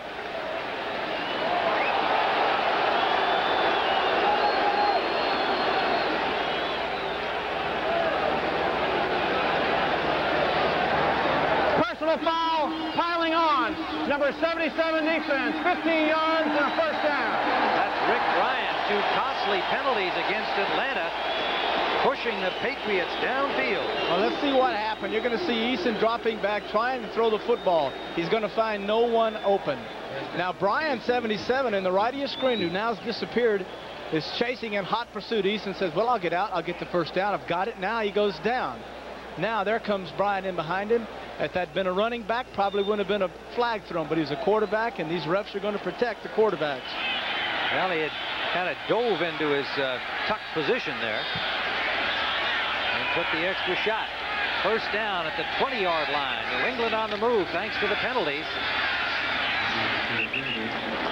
Craig James getting the ball more often here in this opening series of the second half. Pitts and Curry on the stop, but Craig James, the 3-year man from SMU, picks up 4 yards, leaving 2nd and 6. He had been given the one-man job under Ron Meyer, the former Patriots coach, and now joined by Tony Collins in the pro set offense favored by Ray Berry. Robert Weathers out with an ankle injury today, so all of the work so far by Collins and James. We have not seen Tatuku carry the ball. He's the only other available offensive back. Play action. Eason out, and it was intended, I believe, for James, but Hawthorne reached in front thinking that maybe he should catch the ball, and they wound up blowing the play. Play action flow to the strong side that time, and Eason looked like a delayed screen type of action that was set up or designed for the tight end. Top right of your screen, see James 32. Now there's Hawthorne 27. Now Hawthorne's outside. This is a screen setup in which Hawthorne actually messed up. He should have released and gone downfield, and that ball should have been caught by James. So it leaves 3rd down and 6. They need to get to the 10-yard line for a first down. So an early big play here in the second half. Pressure on Eason, just throws it away. He saw that blitz coming, unloaded to the corner, nobody there to catch it, and it brings up 4th down. Sometimes you can say brilliant when a player makes a great play or a great pass. That's a great play. This time Eason, this is a great play. Costello coming in 56. Eason knows he's going to get nailed. He unloads the football to avoid a sack. 15, 18-yard sack would have taken him out of field goal range. So Tony Franklin comes in, and he is marking with his foot at the 23-yard line. It'll be a 33-yard try for Franklin. 17 of 23 in the field goal department. Got a point after block in the first half, but connects from 33 yards away. And the New England Patriots have taken the lead. We are early in the second half at Sullivan Stadium. And the score is now 12-13 to 9 for Atlanta. Well, you've heard the old adage, don't believe everything you read. What indeed the score is, New England 12, Atlanta 10. As we had started to say, the Patriots taking the lead for the first time in the game today on the field goal from 33 yards out by Tony Franklin. And the the wave is underway as the fans appreciating the fact their squad is finally in front. 11:15 to go, third quarter. Franklin's kickoff taken at the 14-yard line by Cliff Austin. And he gets out to the 30 for the Falcons.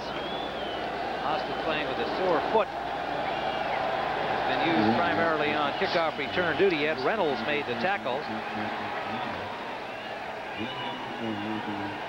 Remember, Andre Tippett, having left the game with a knee injury in the first half, out of the game for the Patriots defensively, their sack star, leader of that defense. And in his place, Ed Williams, third-year man from Texas, number 54.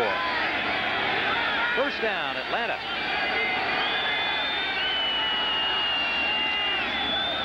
Play action on first down. Archer, and it's knocked down at the line of scrimmage.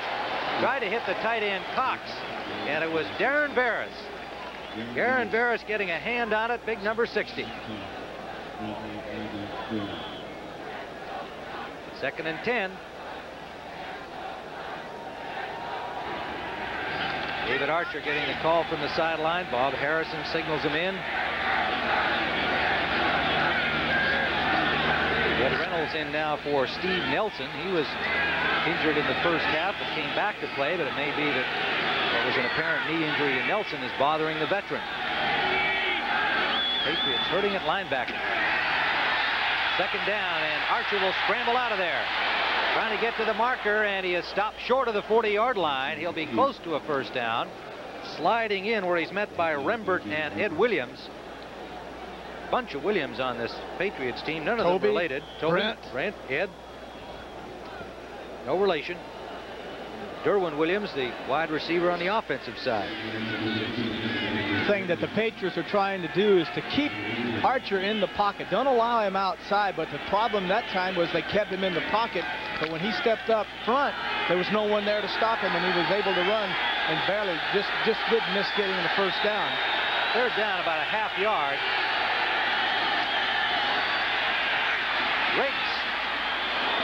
Rangs a tackler into New England territory at the 47-yard line.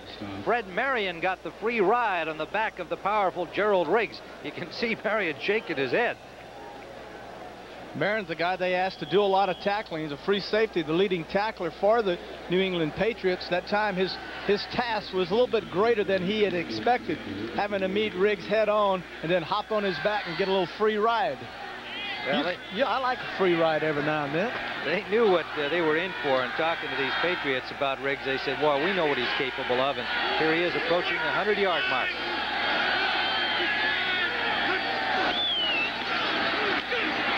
And this time, William Andrews gets about 5, spinning off the left guard John Scully, behind center Wayne Radloff. How would you like to one time hand the ball to Riggs, an all-pro running back, one of the great running backs in the National Football League, spell him for a minute, and then bring in William Andrews, the young man who he replaced when Andrews went down with a knee operation? In comes that William, and he looks to me like he's as healthy as ever as he drives up inside for 3-4 yards.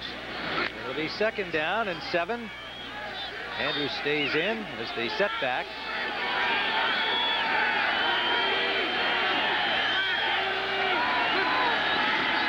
In motion, give it to Andrews, and he is met by the linebacker and stopped after a gain of 2. It was Ed Williams, number 54, doing his job the way it's written up on the blackboard. Even the Bradshaw blackboard would show you how to play that one. That time, Ron Milton, number 87, tight end, his responsibility was to hook Ed Williams, 54. Now, he didn't make, he was unable, or Wisenhunt, 45, was unable to do that and allowed Williams inside to make the stop. If he gets that block, Tim, then he allows Williams the opportunity to get out to the right side and make big yardage. Extra down lineman in for the Pats, along with McSwain and Gibson in the secondary. Third down, and about 6 required for the first down. Archer in trouble, is dropped.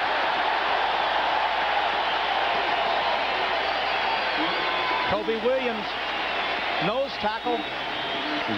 Second sack of the afternoon for the Patriots. Big number 90 on the nose.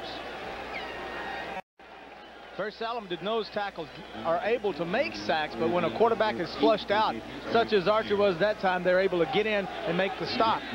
So the Pats rise up defensively, and Atlanta will have to punt. Rick Donnelly's third of the afternoon. Irving Fryer waits for it at the 12-yard line. Pretty good rush, and he got that ball way up there. Falcons trying to keep it outside the end zone, and they do. Johnny number 52, I believe. Yes, it was. Rembert. No, not Rembert. Aaron Brown. Aaron Brown, number 52, downed it inside the 5, but a flag down upfield at the line of scrimmage, Terry, and they may bring it back and do it over again. Falcons are working their way back upfield, so that 42-yard punt will be wiped out. Illegal motion for 30 on the offense, the left end. 5-yard penalty will re-kick. David Crudup got downfield too soon.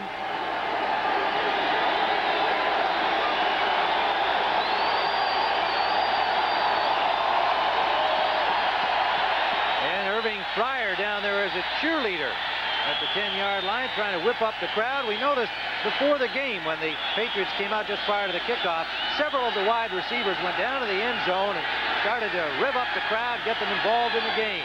Fryer doing it here now. Another good punt by Donnelly, but that one will go through the end zone and out. So New England will start from their 20-yard line, a 51-yarder. But not nearly the same good result the second time. New England leads by 2 here in the third. We're back at Sullivan Stadium. The roar of the crowd, a direct reaction to the exhortation of Irving Fryer, who acts as a cheerleader down there. The only other player I've seen that's as active as that in that department is Walter Payton of the Bears. He gets the crowd involved out there, too. Obviously, he feels like the fans aren't into the game, and he feels like we need your support, so come on, give us some noise. Well, it's first down from the 20, Patriots ball. Here in the third quarter, they lead by 2, and Craig James is dropped right at the line of scrimmage. Struggled forward for maybe a yard and a half, and Tony Casillas, the nose tackle, made the stop. We had a nice visit with him last night. As you can tell, he said one of the things about this job of being a nose tackle is not the most pleasant task in the world. You're always having someone over your face right in, breathing on you, and every day, every game, it's a new player, and you have to learn how to pick up little things from them, you know. And he said, when I play him the second time, though, I know exactly what I want to do against him. Well, he held him to about a yard and a half to Tupu in for the first time with Collins in the backfield for New England. Wants to throw, and it is Hawthorne holding on for a first down out to the 39-yard line. Greg Hawthorne caught the ball in traffic and held on. So the Patriots get quickly upfield with that gain. 38-yard line after a 17-yard pickup. Yeah, Casillas says playing nose tackle, he says kind of a doggy position. He said that is just, you know, not a place you want to be. I said, well, what do you mean by that? He said, well, I feel like a fire hydrant a lot of the time. 2 or 3 guys on him on every play. You're going to see it again. He doesn't like, one of the things he does, look at him holding. This Brock is holding him. The old veteran is holding. One of the things he didn't like was the fact that he didn't get the sack. He wants to get more involved in sacks. All right, it is first down and out to Hawthorne again. And Hawthorne another first down inside Atlanta territory at the 49, forced out by Reggie Wilkes there. So 2 in a row for Greg Hawthorne and a 12-yard pickup. Raymond Berry said, you know, we really should be going more and more to Hawthorne. He said, our game is designed to get it to the wide receivers. That's the way I believe it should go, and we've got guys like Morgan and Fryer and Starring and Williams and Cedric Jones, but he said, we've got to get the ball more to Greg Hawthorne. We know he can catch it. Here we're seeing it. Second half. Pats up by 2. Play action, deep drop by Eason. Off to Tupu. And Mosi to Tupu with a good piece of running after he caught the ball. Gains about 5.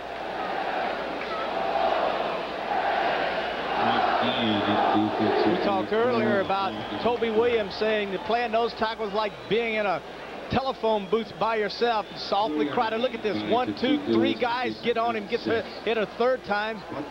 Still pushing off, trying to make the play. 2 more hits. That's 5.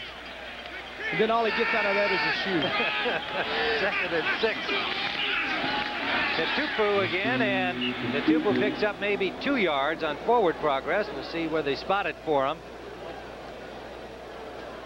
Curry and Wilkes that time on the tackle. Could be a young man, Tony Casillas, as we go to him again. Maybe the young man that's Defensive Player of the Year in his rookie year. Double teamed once again. There's the hit up inside. Guard, center, both on him. He spins off and gets in and makes a piece of the tackle. Great attitude this young man has. He got poked in the eye last week against the Rams, and the Rams started to run the ball much more effectively once he was out of there. A new position from what he played in college, and willing to do it for Marion Campbell. 3rd down. About 5. Eason and almost picked off. Again, the rush. And Eason not getting everything on the ball. Into traffic down there, it was Scott Case with a chance to come up with the intercept. Mike Gann, 76, defensive left end, did a good job that time of getting in, putting the pressure, forcing Eason to unload the football before he wanted to. There's Gann. A pretty good defensive line with Casillas, Gann, and Bryan, and then Pitts, of course, backing them up when they go to their 4-down linemen. Rich Camarillo averaging almost 40 yards a punt on 3 tries this afternoon. He's standing at his 43-yard line. A 2-point game with 4:13 to go, 3rd quarter. Short punt by Camarillo. It's a Patriots bounce, and now back upfield right about the 15-yard line. It'll be down there, so it turns out all right for Rich Camarillo. And the Falcons will start with the ball at their 16-yard line, trailing by 2 here in the 3rd quarter. A gray day in this part of New England. We are at Sullivan Stadium, where the New England Patriots lead Atlanta 12-10 in the 3rd quarter, and a tough defensive battle in the first half, ending with Atlanta leading by a point, 10-9, but Tony Franklin's 33-yard field goal early in the 3rd quarter has the Patriots on top for the first time today. First down, Atlanta at their own 16-yard line following the Camarillo punt. Gerald Riggs, flag down to the 25-yard line, stopped short of the first down by Marion and Ed Reynolds, number 95, reserve linebacker. And the holding call from Gene Barsignal against the Falcons. And again, the story of the Pats' defensive injuries today. Andre Tippett going out. Steve Nelson playing hurt, has been in and out of the lineup. Lawrence McGrew couldn't start today because of a knee injury. Offense number 61 holding will repeat the down after a 10-yard penalty. John Scully, number 61, the left guard, does not agree with the call, naturally. Well, after that personal foul against the Steve Moore earlier, you notice that Scully just gave him a little lip service, kind of real quiet-like. So it will be first down and 17 as they mark it half the distance.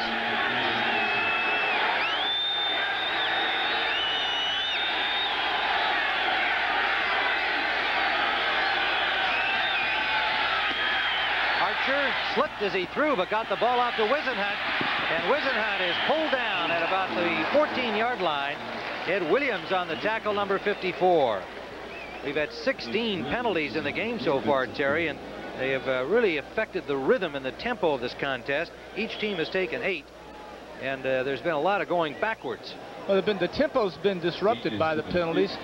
That time they had another linebacker blitz, 3 linebackers blitzed. Fullback stepped up, picked him up, and then Archer slipped as he threw the football to Whisenhunt. Whisenhunt with his blitz control, and he did a good job of catching it and getting for the yards back. 2nd and 11, Atlanta. Lloyd Dixon in motion. Gerald Riggs on the short side. Traffic. Good defensive work. Marion coming up to help out. And the linebacker Reynolds, number 95, in on the tackle. If you can get good defensive line play and good linebacker play where you're stringing people out, then you'll allow your secondary to come up and make tackles, such as what Marion, the free safety 31, did that time. Something that we can be looking for later, though, with the safeties getting so close to the line of scrimmage, Tim, I kind of would expect to see maybe a little gadget pass later by one of the running backs, because these guys are getting nose trouble and boom, go in right behind them for a big gainer. Nickel defense in for the Patriots on this passing down. Dixon in motion. Pressure on Archer, and he is sacked.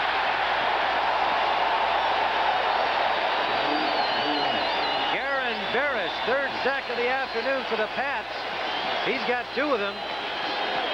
You're going to see Barris 60 left in. You're going to see Blackman 55 coming up from the outside.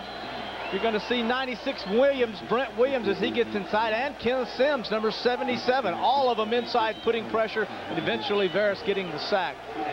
7-yard loss to the 10-yard line. Again, watching Glenn Howe, however, did a pretty good job blocking, and he was the kind of question mark at right tackle for Atlanta today. From the end zone, Donnelly. Dandy. Backs up Pryor to the 41. Pryor dangerous. He'll score. No flag.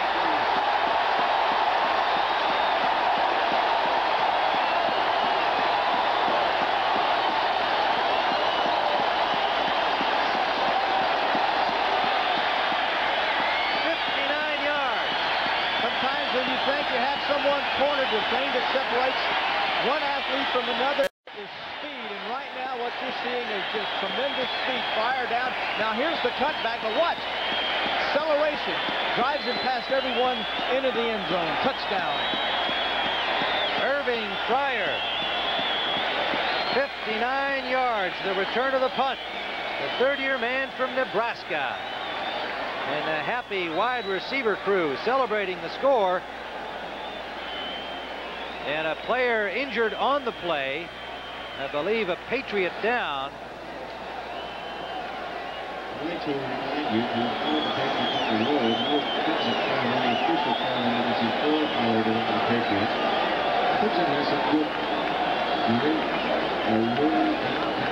Well, they attend to the injured Patriot. We've been unable to identify him so far. We'll see that play again. Fryer, one of the great athletes in America, coming out of Nebraska, #1 draft choice of the Patriots. Now he does a good job of splitting the defense, the punt coverage team. Now he just dodges one guy, now just turns his speed on. He just outruns his blockers and everyone else, and high steps it into the end zone, spikes a ball, does a little dance, finger points to his wife and his baby in the end zone. There's the spike. Now there's a dance that's coming up later. It's a little version of a dance, I might add. You can't do a lot of dancing in the end zone anymore. Well, Fryer had been out there pimping up the fans, doing his cheerleading routine, and the injured player is Ernest Gibson. Nickelback in the defense and a member of the specials teams from Furman, a third-year man, law student. Ernest, and looks like a leg injury to Ernest Gibson. So the Patriots have had some people banged up today. Now Franklin will come in to attempt the point after to widen the Patriots lead. He had one blocked earlier after being perfect on the season. And he gets this one. So the New England fans like these developments with 1:24 to play third quarter. The Patriots lead at 19-10. All right, there's the touchdown. Here's boogity, boogity, boogity. Yes, da-da-da-da-da-da. Yeah, back behind you, hand slap, high five, low five, U5. We're gone. Tim Ryan with Terry Bradshaw at Sullivan Stadium, where you can see the rains have come. Ray Berry has pulled up the hood, but he's feeling a little more comfortable with things. And the sellout crowd here at Sullivan Stadium enjoying the electrifying punt return by Irving Pryor. Irving Pryor said just this last week, "I've lost confidence in myself." That referred to dropping a few passes that could have been scores. He's got to be feeling real confident right now. Short kickoff comes down at the 22-yard line. And it's Cliff Austin getting over the 25. And Atlanta will start from there, down by 9, time winding down here in the third period. Remember, next week, the NFL Today begins a full afternoon of NFL action on CBS. Some of you will see the Chicago Bears against the Tampa Bay Buccaneers. We saw the Bucs well out in front of their game earlier today. And some of you will see the Rams against the Saints, and Atlanta fans most interested in that battle. The New York Giants and the Philadelphia Eagles are doubleheader game, another key matchup in the NFC East. You will not see the doubleheader game in Atlanta. First down, Falcons. Play action, fake to Riggs. Archer deep. Incomplete, intended for Charlie Brown. Back on the coverage, Raymond Claiborne, number 26. Lippett on the other corner has 5 interceptions, and yet Atlanta felt that they could probably do some business over there. Claiborne, well, he has not got that number of interceptions, really hasn't been so busy, and I guess that means, Terry, that his coverage has been outstanding. Well, talking to Lippett and asking him about his interceptions, he said the main reason I've had them is because so many people are throwing on me out of respect for Claiborne on the other side. So therefore, I've had more opportunities. Claiborne hasn't. Today, they're throwing on Claiborne. 2nd and 10.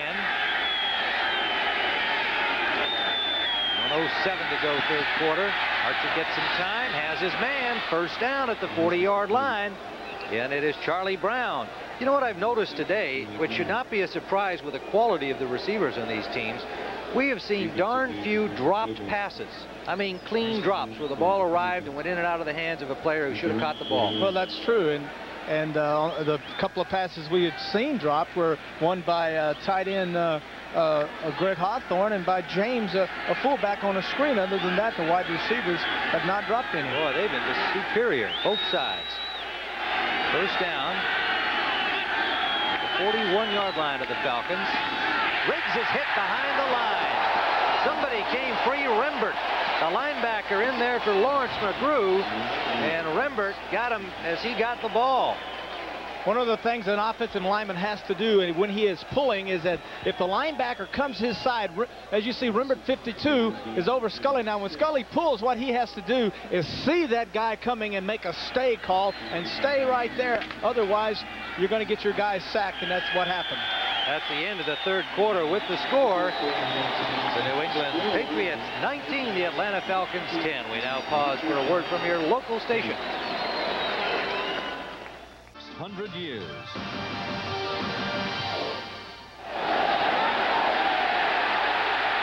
Archer just got the ball off here as we return at Sullivan Stadium and completed it to Wisenhunt.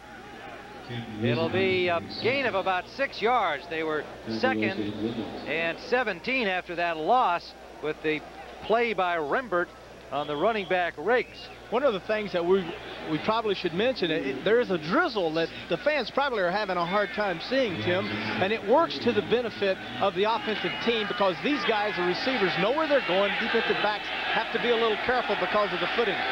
3rd down and 7, Atlanta. Down by 9. We just opened the 4th quarter. Charlie Brown in motion. Archer, it's tipped. Incomplete.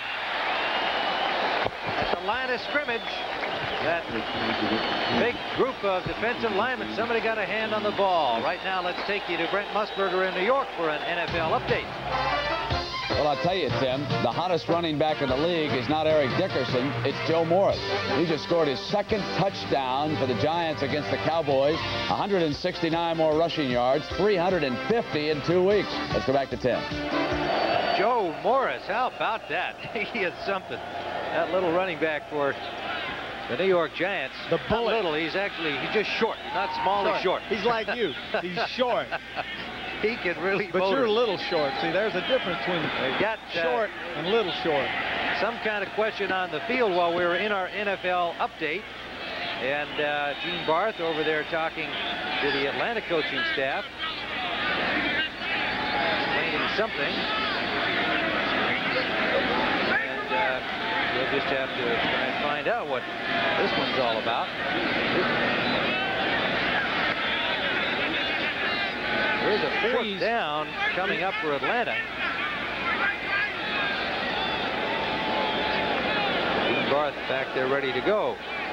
Well, now he's going to go and talk to Ray Ferry. So it might be a communication problem. It may be that Atlanta's lost. Yes, they're fooling with their wires down there. Yeah. They're telling Raymond Berry that Atlanta coaching staff has lost contact with the press box where their coaches are. And if that's the case, now the New England Patriot coaches have to take off their headsets. There can be no communication, no advantage here. Well, the advantage falls to New England, I submit, because Raymond Berry has Steve Grogan calling the plays. They rely much more on what happens in the game on the field. They talk to wide receivers, running backs, blockers. And at this point, if there is an advantage at all, it falls in favor of New England. And the punt by Donnelly. Beautiful. Taken at the 16-yard line, and Irving Fryer out of bounds. Knocked out by Tim Terrell, number 32, just re-signed again this week. Been in and out of that roster of Atlanta over the last 2 or 3 years. Every time somebody gets hurt, they bring back old Tim. They did it again this week. He's the only guy that's been cut by Atlanta so many times. He's bought a home in Atlanta because he realizes he'll be called back again. 39-yard punt. Well, next Saturday, another chance to remind you that ACC action will feature the Tar Heels. How do you say that? That's Clemson. Clemson. Clemson. Is that better? Clemson Tigers. You got it. 2:30 Eastern time here on CBS. First down. Gain of about 2 for Mosi Tatupu. 2 for Tatupu. There he is, number 30. Most popular guy here with the fans. He's got a fan club here called Mosey's Mooses. Well, we got Tatupu and we got Tuiasa Sopo. It'd be nice to have. Well, how about that for a backfield? Tatupu and Tuiasa Sopo.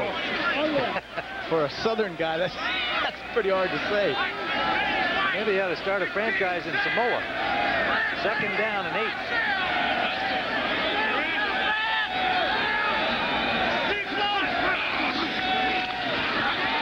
Has some time, and it is incomplete. What a hit on Hawthorne.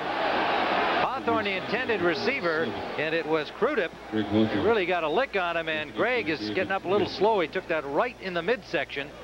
At the very least, he had his wind knocked out of him. I don't see how in the world Crudup can go in like that. I, as an ex-athlete, as you look at Crudup, am amazed at the absolutely fearless attitude that these defensive backs have. That time Crudup full blast head just stuck it right into Gregg's ribs, and all I can think about is something bad happening to the guy delivering the blow, such as a broken neck. Crudup, 5'8", 185-pounder, not a big guy, but he can really pop him. We're going to see this again. Now, Crudup will be coming in from the left of your screen. There's Hawthorne going for the ball. Now, watch this. Just dives right in there and just leads with his head. Well, and that's something that is in the rule book as a no-no. To use the helmet at all is simply illegal. But that one perhaps happening so quickly that was unseen. It always is more apparent when you're looking at it in slow motion, obviously, than at the actual time. Crudup, a young man, Tim, that's playing out of position, actually. He's really a safety forced over to play cornerback. Bobby Butler went down with a broken leg, and Crudup's been doing a fine job there. 3rd down, and about 8. Inside handoff. Collins, 1st down. Crudup on the tackle. Good call that time by the quarterback. Guessing with the defense, guessing pass, give him the run. Run the ball with Collins. Now you come back. Now what are they going to do? They're going to run. They're going to pass. Let's see what Grogan decides to do. Grogan with the clipboard and the hat on. That's Ramsey, the other quarterback. He signals in the plays. And I see he's got the headset back on, so they may have put communications back together. 1st down.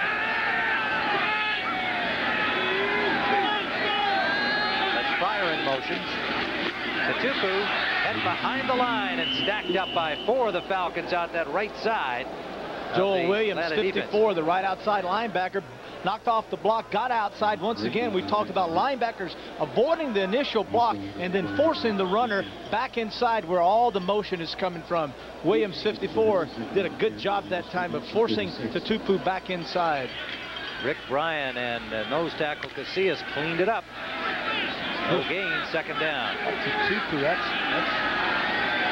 That's hard to say. Mosey, second and 10.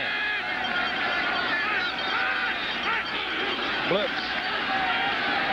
Eason steps up inside of it and has a man. Collins.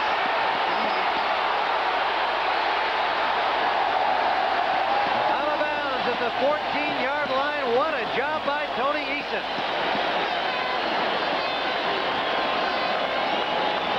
Eason last week against Buffalo, career high 55 yards rushing. That tells you that the guy has ability. He can move, run with the football. Avoids them. Rady gets inside. He's knocked down. He gets out. Presence of mind. He finds Collins, and now it's just a foot race as Brett Clark, number 28, strong safety, comes up and finally knocks Collins out of bounds. Now you can get in and see what Eason had to face. There you see Gann coming on the outside, Casillas up on the inside, Wilkes on the outside. Then he steps up, no one there, beats it off. Great job by Tony Eason. And a first down at the 16-yard line. They marked the ball in Atlanta territory. Whoops, miscue there, ran into Tupu, and it almost picked off. In and out of the hands of Reggie Wilkes, as Eason, after a brilliant piece of improvisation on the previous play, kind of lost his cool on that one. One of the problems you have with play-action passes is that you can't see everyone on the field because you can't pre-read. You have your back turned to the coverage. As you can see, his back is turned to the coverage. He runs into whatever, and then he throws the ball right into 51 Reggie Wilkes. As I look at this, that's 5 interceptions that Eason should have today, and if Atlanta loses this football game, they can go directly to the fact that they've dropped so many interceptions. It is second and 10. Atlanta would really be in the driver's seat if the Patriots would be in the driver's seat if they can get in on this drive. They lead by 9. We're in the fourth quarter. Not much running room out there for Collins, and he's knocked out of bounds right near the line of scrimmage, got maybe a yard at the most. And it was Buddy Curry and David Crudup taking him out. Goes out of bounds at the 13-yard. Last time we saw New England in this situation on this end of the field, Tim, they came out with an option that was actually a loss of about 14 yards. So I wonder if this position again, and we know they have another gadget play, something fancy, double reverse with a pass off of it. I wonder if Brogan will call another fancy play. Well, they're in the shotgun formation. They need to get to the 6-yard line for a first down. It is third and about 8.5. Eason going for deep, and it is incomplete. Stephen Starring looked like he was trying to get inside Crudup, which would have put him on a post pattern, and nobody over in the corner. A flag is down, meanwhile, on the plate, Terry. Interesting call now. If you have holding on New England, do you back them up and give them an opportunity to make the first down? Or do you deny the penalty and let them go ahead and kick a field goal? Holding, 68 offense, penalty refused, fourth down. So they'll have to kick the field goal or attempt it. They have a 9-point lead. Now we're getting into fun time, folks. It's 11:22 left to go in the fourth quarter. Depending on what happens here with Tony Franklin, if he gets it, they'll need 2 touchdowns. Atlanta will to catch up. If they stop him, well, it's obvious. They've only got 9 points to overcome. Well, I'm going to say this before he kicks it. Number one, you got to have a good snap. It's raining and the ball could be wet, so very important to have a good snap and a good hold. 31-yard try for the league's leading scorer. And he's got it. Tony Franklin delivers from 31 yards away. Now the Atlanta Falcons are up against it on foreign soil here at Sullivan Stadium in New England. Patriots 52. There's Tony Franklin about to kick it off. He has widened the New England lead 22-10. But Tony is really most of all as a hockey fan. Boy, he talked my ear off at practice about hockey. He is a former Philadelphia resident, of course, but lives in San Antonio, Texas, but he follows that National Hockey League. And Franklin will kick it off. We have 11:18 to play as the Pats went 65 yards in 9 plays, used up 2:45 on the clock. Sylvester Stamps and Cliff Austin are the deep men. going to go out of bounds. So Franklin back upfield, kicks that tee back to the 30. Penalty. Well, next week here on CBS Sports, more excitement on the NFL, and a lot of you will be watching the Bears and the Bucs, the defending Super Bowl champions, against the Buccaneers, and the Bucs are leading Buffalo 34-21 today, and that means this guy and this guy, Young and Wilder, must be having a big game against the Bills. Jim McMahon, Mr. Excitement, whether he's on the field or off, and the incomparable Walter Payton. Just a few of the stars you'll be watching next week as the Bears meet the Bucs in an NFC Central matchup here on CBS Sports. And you can see, look at this one. That's a fun game. Two young quarterbacks, Tim. Kelly and Steve Young. Two fine young quarterbacks. Steve Young's a guy that I had a nice talk with Culver House, the owner of Tampa Bay, and he asked me what I thought of his quarterback, Steve Young, and I said, hey, Coach, you've got yourself a player, and if you'll surround him with good people, this guy can make it happen. And I believe that, and Jim Kelly the same way. So they're having a shootout down in Tampa. Next week, it's Young against McMahon. Franklin, a little better boot by Franklin, comes down at the 10, taken by Austin there. Loose ball, and it is Patriots ball.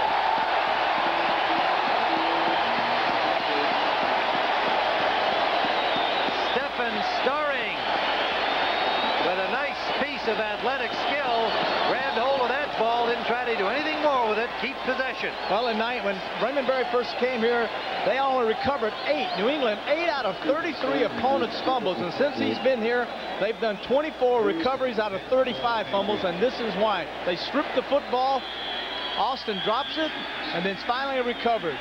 And it was old Mosi who knocked it loose here, I believe. There it is, number 30, Mosi Tutupu. Diving tackle, got a hand on the ball. Well, shut the door time for the Patriots if they can get it in from here. Attacking. Eason, incomplete, tipped away. Intended down the middle of the field. Joel Williams tipped it away. It was intended for Stanley Morgan. And Williams, number 54, with a hand on the ball. Boy, a most opportune time for Atlanta to fumble the football. An opportunity to get the football down, get back into the football game. Now, as you said, Tim, they turn the ball over to New England on the 20-yard line, going in. Explosive offense, number 1 in the AFC. They can put the game away by scoring a touchdown here. 15-31 is Tony Eason, 263 yards. He has a 2nd and 10, gives it to Tony Collins. Collins picks up 6, maybe 7 on the play. Tony Collins from East Carolina, number 2 pick in 1981, lost his starting job when they went to the 1-back. Craig James was the runner for Ron Meyer, the previous Patriots coach, but now back in the action under Ray Berry. An injured player on the field. Looks like Rick Bryant of the Falcons, number 77, is down. Having what they're saying in Atlanta is an all-pro year at right defensive end. 3rd year out of Oklahoma. Well, they can't afford to lose any more players. They've lost Johnson. Bobby Butler at left corner, 2 starters right there. Got Anthony Allen and Brett Miller out of their offense. The Pats having a tough time today. They already have Lynn Dawson down, of course, probably for the season from their offensive tight end position. And then today, losing Andre Tippett. Steve Nelson has been in and out of the lineup. That's yeah, right. with a bad knee. And Lawrence McGrew unable to go today because of a knee injury. Their outstanding linebacking core, they must be grateful for the depth because they've been getting good performances today from Rembert and Ed Williams and Ed Reynolds filling in. Been doing a fine job. So Bryan being assisted off. It doesn't look like it's too serious, but he's out of the lineup. Pitts comes on the field, number 74, and it'll be 3rd down and 6 for the Patriots, trying to put this game away. There's Pitts. Dennis Harrison also in, another of those former Eagles picked up on waivers from San Francisco.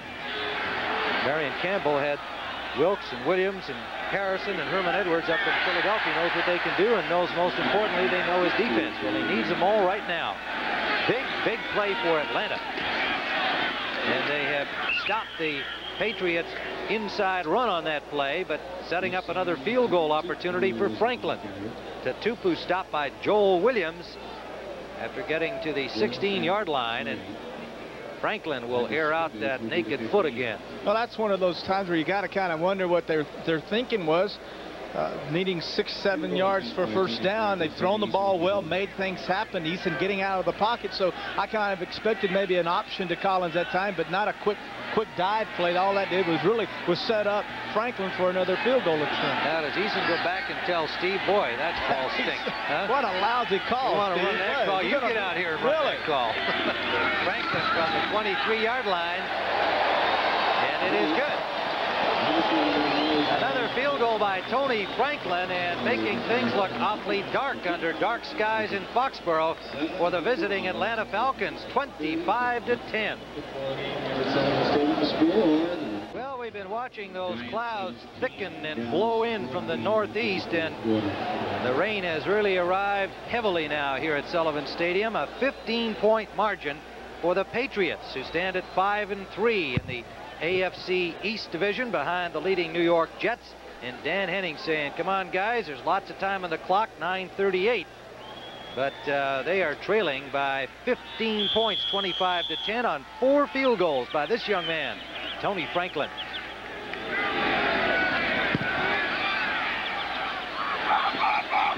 Kickoff comes down at the 12-yard line. William Andrews runs it straight ahead over the 30 to the 32. So Atlanta with pretty good field position to start from. Rod McSwain made the tackle. But the Falcons have got to make something happen offensively, because here's what they've been doing. That will not get it done.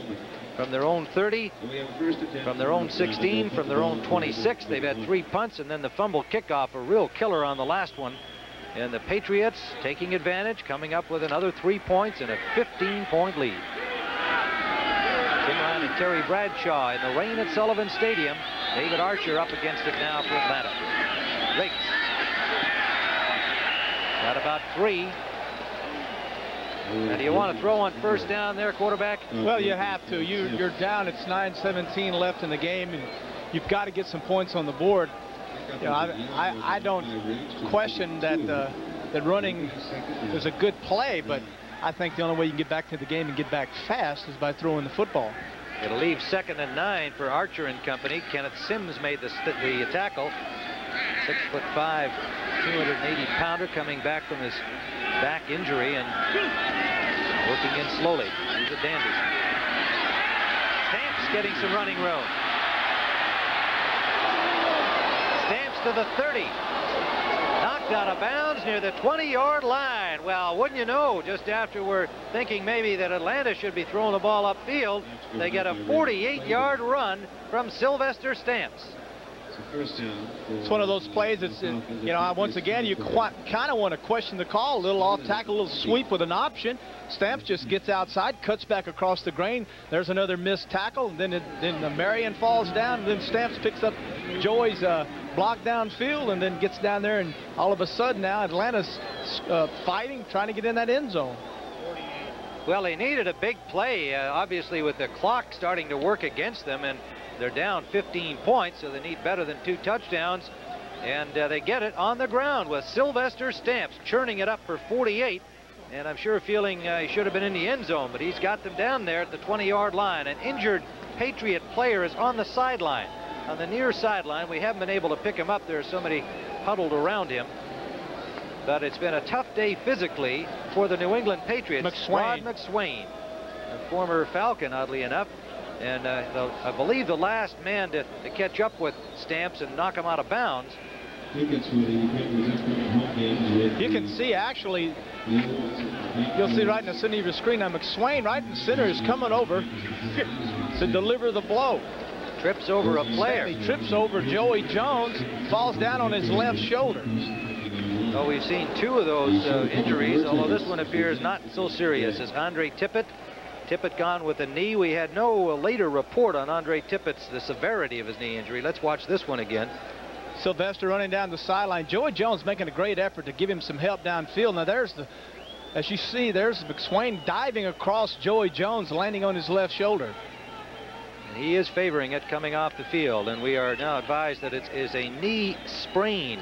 Jeez, a knee Andre Tippett. I'm talking about Tippett's injury, Terry, because I know Patriots fans got to be concerned about their superstar linebacker.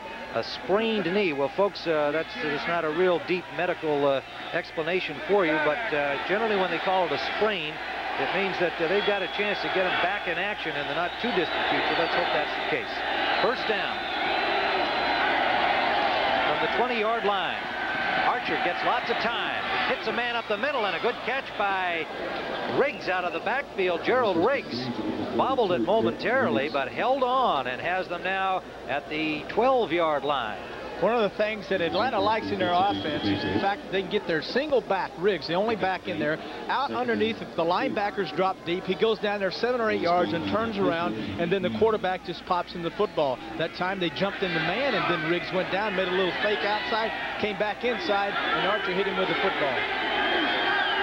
Riggs with 11 catches coming into the game, most of them of that variety. 2nd and 2. Riggs running outside, has some room. Now is picked up by Marion, but carries him as he has much of the day for a first down. Red Marion is going to be happy to see 42 disappear from his mind when this game's over. This is a great effort by Riggs, Tim, because I've said this throughout the telecast. He is a power back. That means up inside the tackle, straight ahead, hitting people, knocking them down 8, 10 yards, 5 yards. That's his game. As you can see, 24 carries for 98 yards. A good, solid effort on his behalf today. Atlanta, 203 yards rushing. That's what they like to do, get him the ball. At least 20 carries, 25 a game. He'll usually get his 100. They play faked him this time. Archer trying to find an open man. Now he'll run. And Archer gets to the 5-yard line. Forced out by Ed Reynolds, the linebacker number 95. For McSwain, Rod McSwain, Tim, has just been reported that he's out, won't be back for the rest of the game, has a sprained left shoulder, a bruised left shoulder, so we won't be seeing him anymore today. Reynolds, number 95, the man who's having to fill the shoes of Tippett over there at the left outside linebacker. So much of our pregame discussion centering on those outside linebackers. Even Steve Nelson telling us, boy, I like to play in here. Age 35, I got those two guys outside. They can keep you in the league a little longer. And from Atlanta's point of view, saying they recognize what a factor Blackman and Tippett would be defensively. So credit to the subs. They're doing a good job. Riggs. Superb defensive play. Ronnie Lepet coming up, and Rembert, the linebacker, right there to help him, but the little guy from the corner made the play. Ronnie Lepet. Lepet, left corner, 42, coming up, making a big tackle. This time on Riggs. As you're going to see, left side of your screen, folks. Look in motion, cuts back inside. Now, tight end's trying to get a block on Lippett, but no work. Lepet, I'm sorry. He told me the other day he did not like Lippett. I said Lippett and Tippett on the same side, and he corrected me real quickly and said it's Lepet. So it's Tippett. It's Tippett and Lepet. The only reason he really stressed it was because people kept making it sound like it wasn't spelled with an E. He just said, we're going to have to make it formally Lepet. Archer rolling out left. Lobs it up. It's caught at the goal line, but outside the goal line. Again, tough defense. They wouldn't let him in. Sims wrapped up Charlie Brown. And Brown had a bit of a physical mismatch against Sims, to say the least. A 280-pounder. Couldn't bull his way into the end zone. You can see Brown in the bottom of your screen. Archer's going to come to Brown's side, and Brown drives down inside. It's a little zone. Notice all the defensive backs just standing in the end zone. They're just standing there because it's zone, not man. Brown goes up, makes a tough catch, and then turns around and tries to lean and get the football into the end zone. Yeah, he was making a pretty good move on the muscle against Marion, but when Sims got there, no chance. Andrews in the lineup, 4th down at the 1-yard line. Riggs. Touchdown effort. Is he in? Yes. Little late call, but touchdown is signaled emphatically. The thing that made them hesitate was the fact that they thought that Riggs would stop.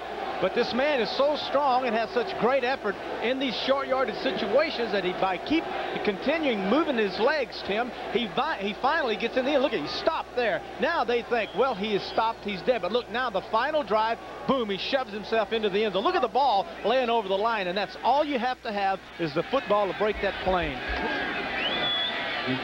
So Gerald Riggs, with his second effort, has had himself quite an afternoon rushing and gets into the end zone with a touchdown. With 5 minutes and 16 seconds left. The point after is good as we look at Gerald Riggs, and there is still time for something good to happen. 5:16, but the Patriots have other ideas. Tim Ryan and Terry Bradshaw. And Terry, might we see the onside kick try here? 5:16 left. You go downfield, try to get the ball back with the defense. You could. I don't think they need a touchdown. They need a field goal, Tim, to get ahead and win this football game. I think they're probably going to call on their defense to go in and stop them. I would expect New England, if they did anything, to run the football. If they threw, to throw nothing but little safe screen passes. So I would say right now they'll kick it deep and hope their defense can stop them. Heavy rain. Now a factor on the field. Donnelly, who kicked the point after with the back spasms to Luckers, they're showing onside kick. Onside. Donnelly is out here to kick it up. Now, how much practice has he had at that? He lets it fly. Going for the sideline and into the end zone. They will not bring it out. So it'll be first down from the 20-yard line. What a job this guy's done. Rick Donnelly having to kick off today with the injury to Mick Luckhurst in the warm-up, a back spasm. And meanwhile, in this Atlanta division, New Orleans with an upset over the 49ers. Well, that'll help Atlanta's cause. Yes, indeed. 49ers fall to 5-3-1. And New Orleans moves to 4-5 under Jim Mora, the new coach. Miami with a shutout of Houston. Pittsburgh's back,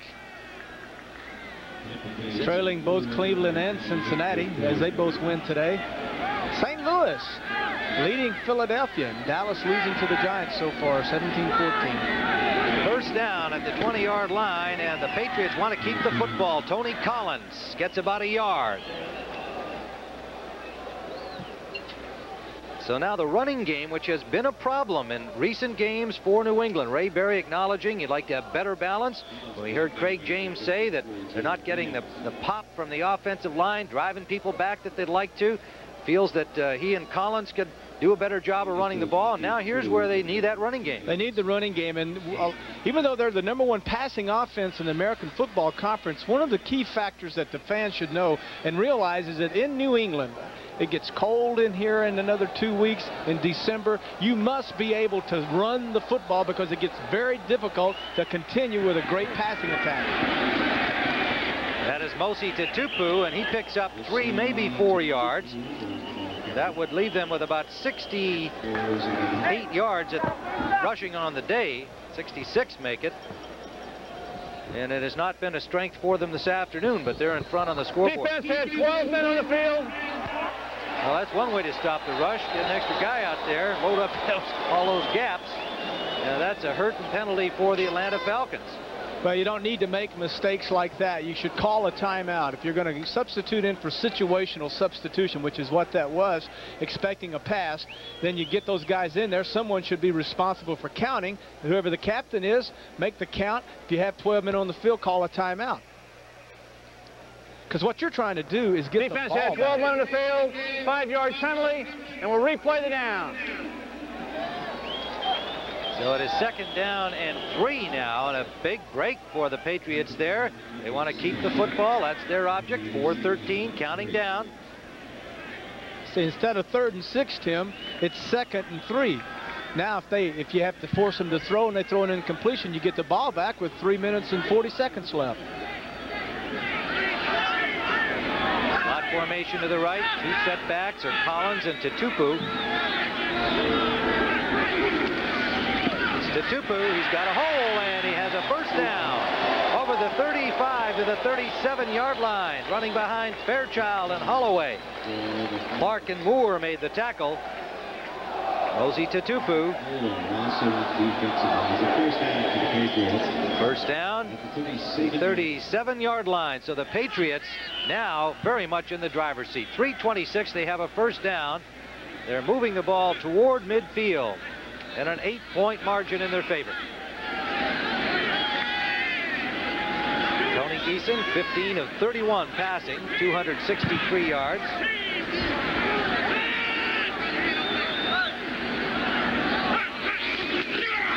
Tupu again battles his way for 3 yards to the 40-yard line of the Patriots. Patriots, if they can hang on, Atlanta takes a timeout. If the Patriots hold on to their victory, they would move up to 6-3. The Jets standing atop at 7-1, playing at Seattle in a later game. And with this timeout, a reminder that as usual on Sunday evenings following football activity, you always have an outstanding evening of entertainment. It begins with 60 Minutes, and tonight 60 Minutes looks at the biggest child abuse case in history, plus an Israeli war movie that's not your typical Army training film. These stories and more tonight on 60 Minutes. And then the popular Murder, She Wrote with Angela Lansbury, and a CBS TV movie, Something in Common, with Tuesday Weld, Ellen Burstyn, Eli Wallach, and Don Murray. So it sounds like a fine evening ahead, as usual, Sunday nights on CBS. 2nd and 7 when play resumes at the 40-yard line. Eason discussing something as he shows his backpedaling ability with conversations with Grogan and Barry, and saying, let's get this game over with. I'm getting wet out here. Had a good day, made some big plays happen. 2 of them, of course, off of his scrambling ability. I think Archer's played a good game, had some bad breaks, but I think overall he showed improvement, especially over the last 4 weeks. 2nd and 7 out of the eye. They go to Tupu. Tupu's kind of a second-half player for the Patriots today. He didn't get much action in the first half at all, but he's had the ball much of the time here in the second. Another defensive timeout call to stop that clock. 2:53. You guys slow to get up down there in the pile. Some tired players. Remember, the Pats came into the game without Robert Weathers from their running back core. He missed it with an ankle injury. So Tupu, Craig James, and Tony Collins carrying the load. This telecast presented by authority of the National Football League, intended for the private use of our audience. Any rebroadcast or other use of this telecast without the express written consent of the New England Patriots and the National Football League is prohibited. Penalty on the defense on the play, 5 yards and a first down.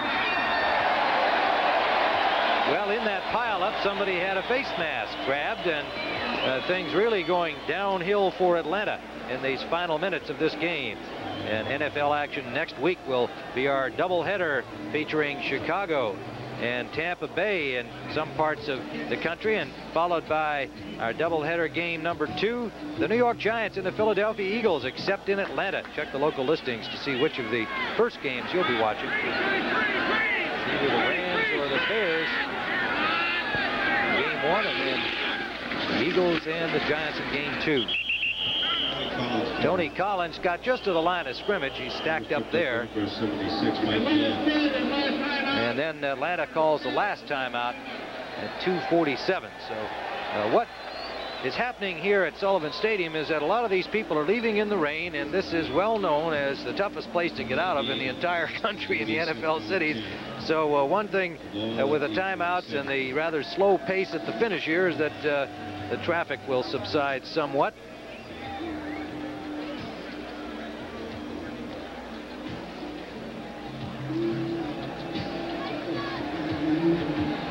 .47 to play, and there are some of the fans heading home feeling that the Patriots have this one in their pocket and move to 6-3. Well, we try and keep track of all kinds of esoterica during the course of the football telecasts here, and we've got a guy by the name of Bob Citrick down there in the truck, and he comes up with these nifty little things. The Williams connection on the Patriots. We mentioned how many Williams there are. None of them are related. And then you got Willie down there that I'm not sure how he fits in, except it's Willie or Williams. Now, on the other side, you've got Keith Williams, Joel Williams, Bill Fralick. Well, that's Willie Fralick, right? That's Citrick for you. That's right, and William Johnson. Boy, I tell you that. Well, okay, you can tell there's 2:47 left with a bunch of timeouts being called here. In a game in which the issue has been decided. The Patriots have the football, the lead, and they have a 2nd and 10. Tony Collins, and nowhere to go for him. Driven out by Joel Williams, one of the Williams boys. And it'll be 3rd down. New England looking to get the momentum back that they had last year that took them to the Super Bowl. The only team to go into that Super Bowl, Tim, winning all 3 of their playoff games on the road. They were 5-3 at the break last year, and this year they were 5-3 now. They're going to be 6-3, and you got to ask yourself, will this team group, will they get their running game going? Will they become the dominant team in the AFC as the end of the season approaches? If they stay healthy, I happen to think that they're one of the 2 or 3 best teams in the AFC. If you lose a guy like Tippett for any length of time, it changes things. But they do have good depth, and I think the Patriots are an outstanding team in the American Conference. I wouldn't be surprised to see them back in the Super Bowl. We've got the 2-minute warning here with New England on top 25-17. Well, cameraman Bob Jamieson shows he's got true grit down there. We got him bundled up as camera too, but that's what goes into being a cameraman on these big network games. You got to be out there in all kinds of weather. Actually, this is like a nice spring day for him because he knows what it'll be like in December in Green Bay. I hope he's there without me. All right, 3rd down here and 9 to go. We've got 2 minutes left in the game. Patriots have the ball. On a 3rd down, and Atlanta is going to need some miracles here. Tupu is stopped at the 45-yard line, and they are short of the 1st down, so the Falcons will get the football. But they are down by 8 points with only 1:48 remaining, and a final score in from the NFC East. The Giants at home avenged their loss to Dallas early in the season. 17-14, a 3-point victory, and the Giants move to 7-2 atop the NFC East, depending on what the Redskins are up to, and Dallas is now 6-3. There's a baseball score from San Diego ahead of Kansas City with a safety, and the Jets leading Seattle 3-zip. First period out there on the West Coast, and that game, of course, Patriots fans very interested in, wanting those Seahawks to dump the Jets, reduce the margin in the AFC East. Time expires on the 30-second clock. Delay a game, number 3 offense, 5-yard penalty. New England victory moves them to 6-3, barring miracles here in the final seconds. And the Jets at 7-1, playing out in Seattle. Seattle in a real dogfight in the AFC West, going into the game today at 5-3, trailing Denver. Broncos atop that division with a 7-1 mark. So the Falcons have everybody on the line of scrimmage here, try to get the rush on. Camarillo does a good job getting it away. They had everybody coming, and knocks it through the end zone for a touchback. So it'll be a long way for the Falcons with just 56 seconds remaining. A 50-yard punt. Camarillo using that wind behind him. David Archer, 13 for 22 today, 122 yards. I think overall a step in the right direction, Tim, even though they are going to lose this football game. I think a step in the right direction. Did some good things. Threw the ball well today. Atlanta got their running game going. Now they've got 80 yards to drive. Now this is a time where he can get a lot of confidence just by getting passes and getting 10, 12, 15 yards maybe. Boy, it does a world of good for a young quarterback's confidence. On 1st down, Archer, and he's got his man. There you go. That is Joey Jones, the first-year man from Alabama. Hustle up. USFL. Got it up to the 40-yard line. Close look at David Archer, number 16. Don't forget, we've got an NFL postgame show coming with scores and highlights. Keep you up to date on everything else that's happening today. We head into the 2nd half of the season. Archer, sideliner, complete, and taken out of bounds by Charlie Brown at midfield. See, now what this is doing, he's 15 for 24 now, about 175 yards, and what this is doing is building confidence. Completing 1 or 2 passes, getting out of bounds, stop the clock, get 15 or 20 more and drive it up. Before you know it, you've got a 15 for, or 16 for 27, Tim, 26, and then 190, 200 yards, and your confidence comes back, and that's a carryover into their game next week. So it's very important, even though this is a meaningless series, very important for young David Archer. Well, an Atlanta defeat doesn't really knock them out of contention. I mean, you've got San Francisco losing today, so they got some help. Archer going to run this one, and he can dangle in the middle of the field with 21 seconds left. They've used up their timeouts. So they're going to have to hustle to get this play off. Now the remainder of the crowd heading out, and he throws the incomplete into the ground, intended in the direction of Charlie Brown. That stops the clock. 8 seconds left. Just a quick look at that.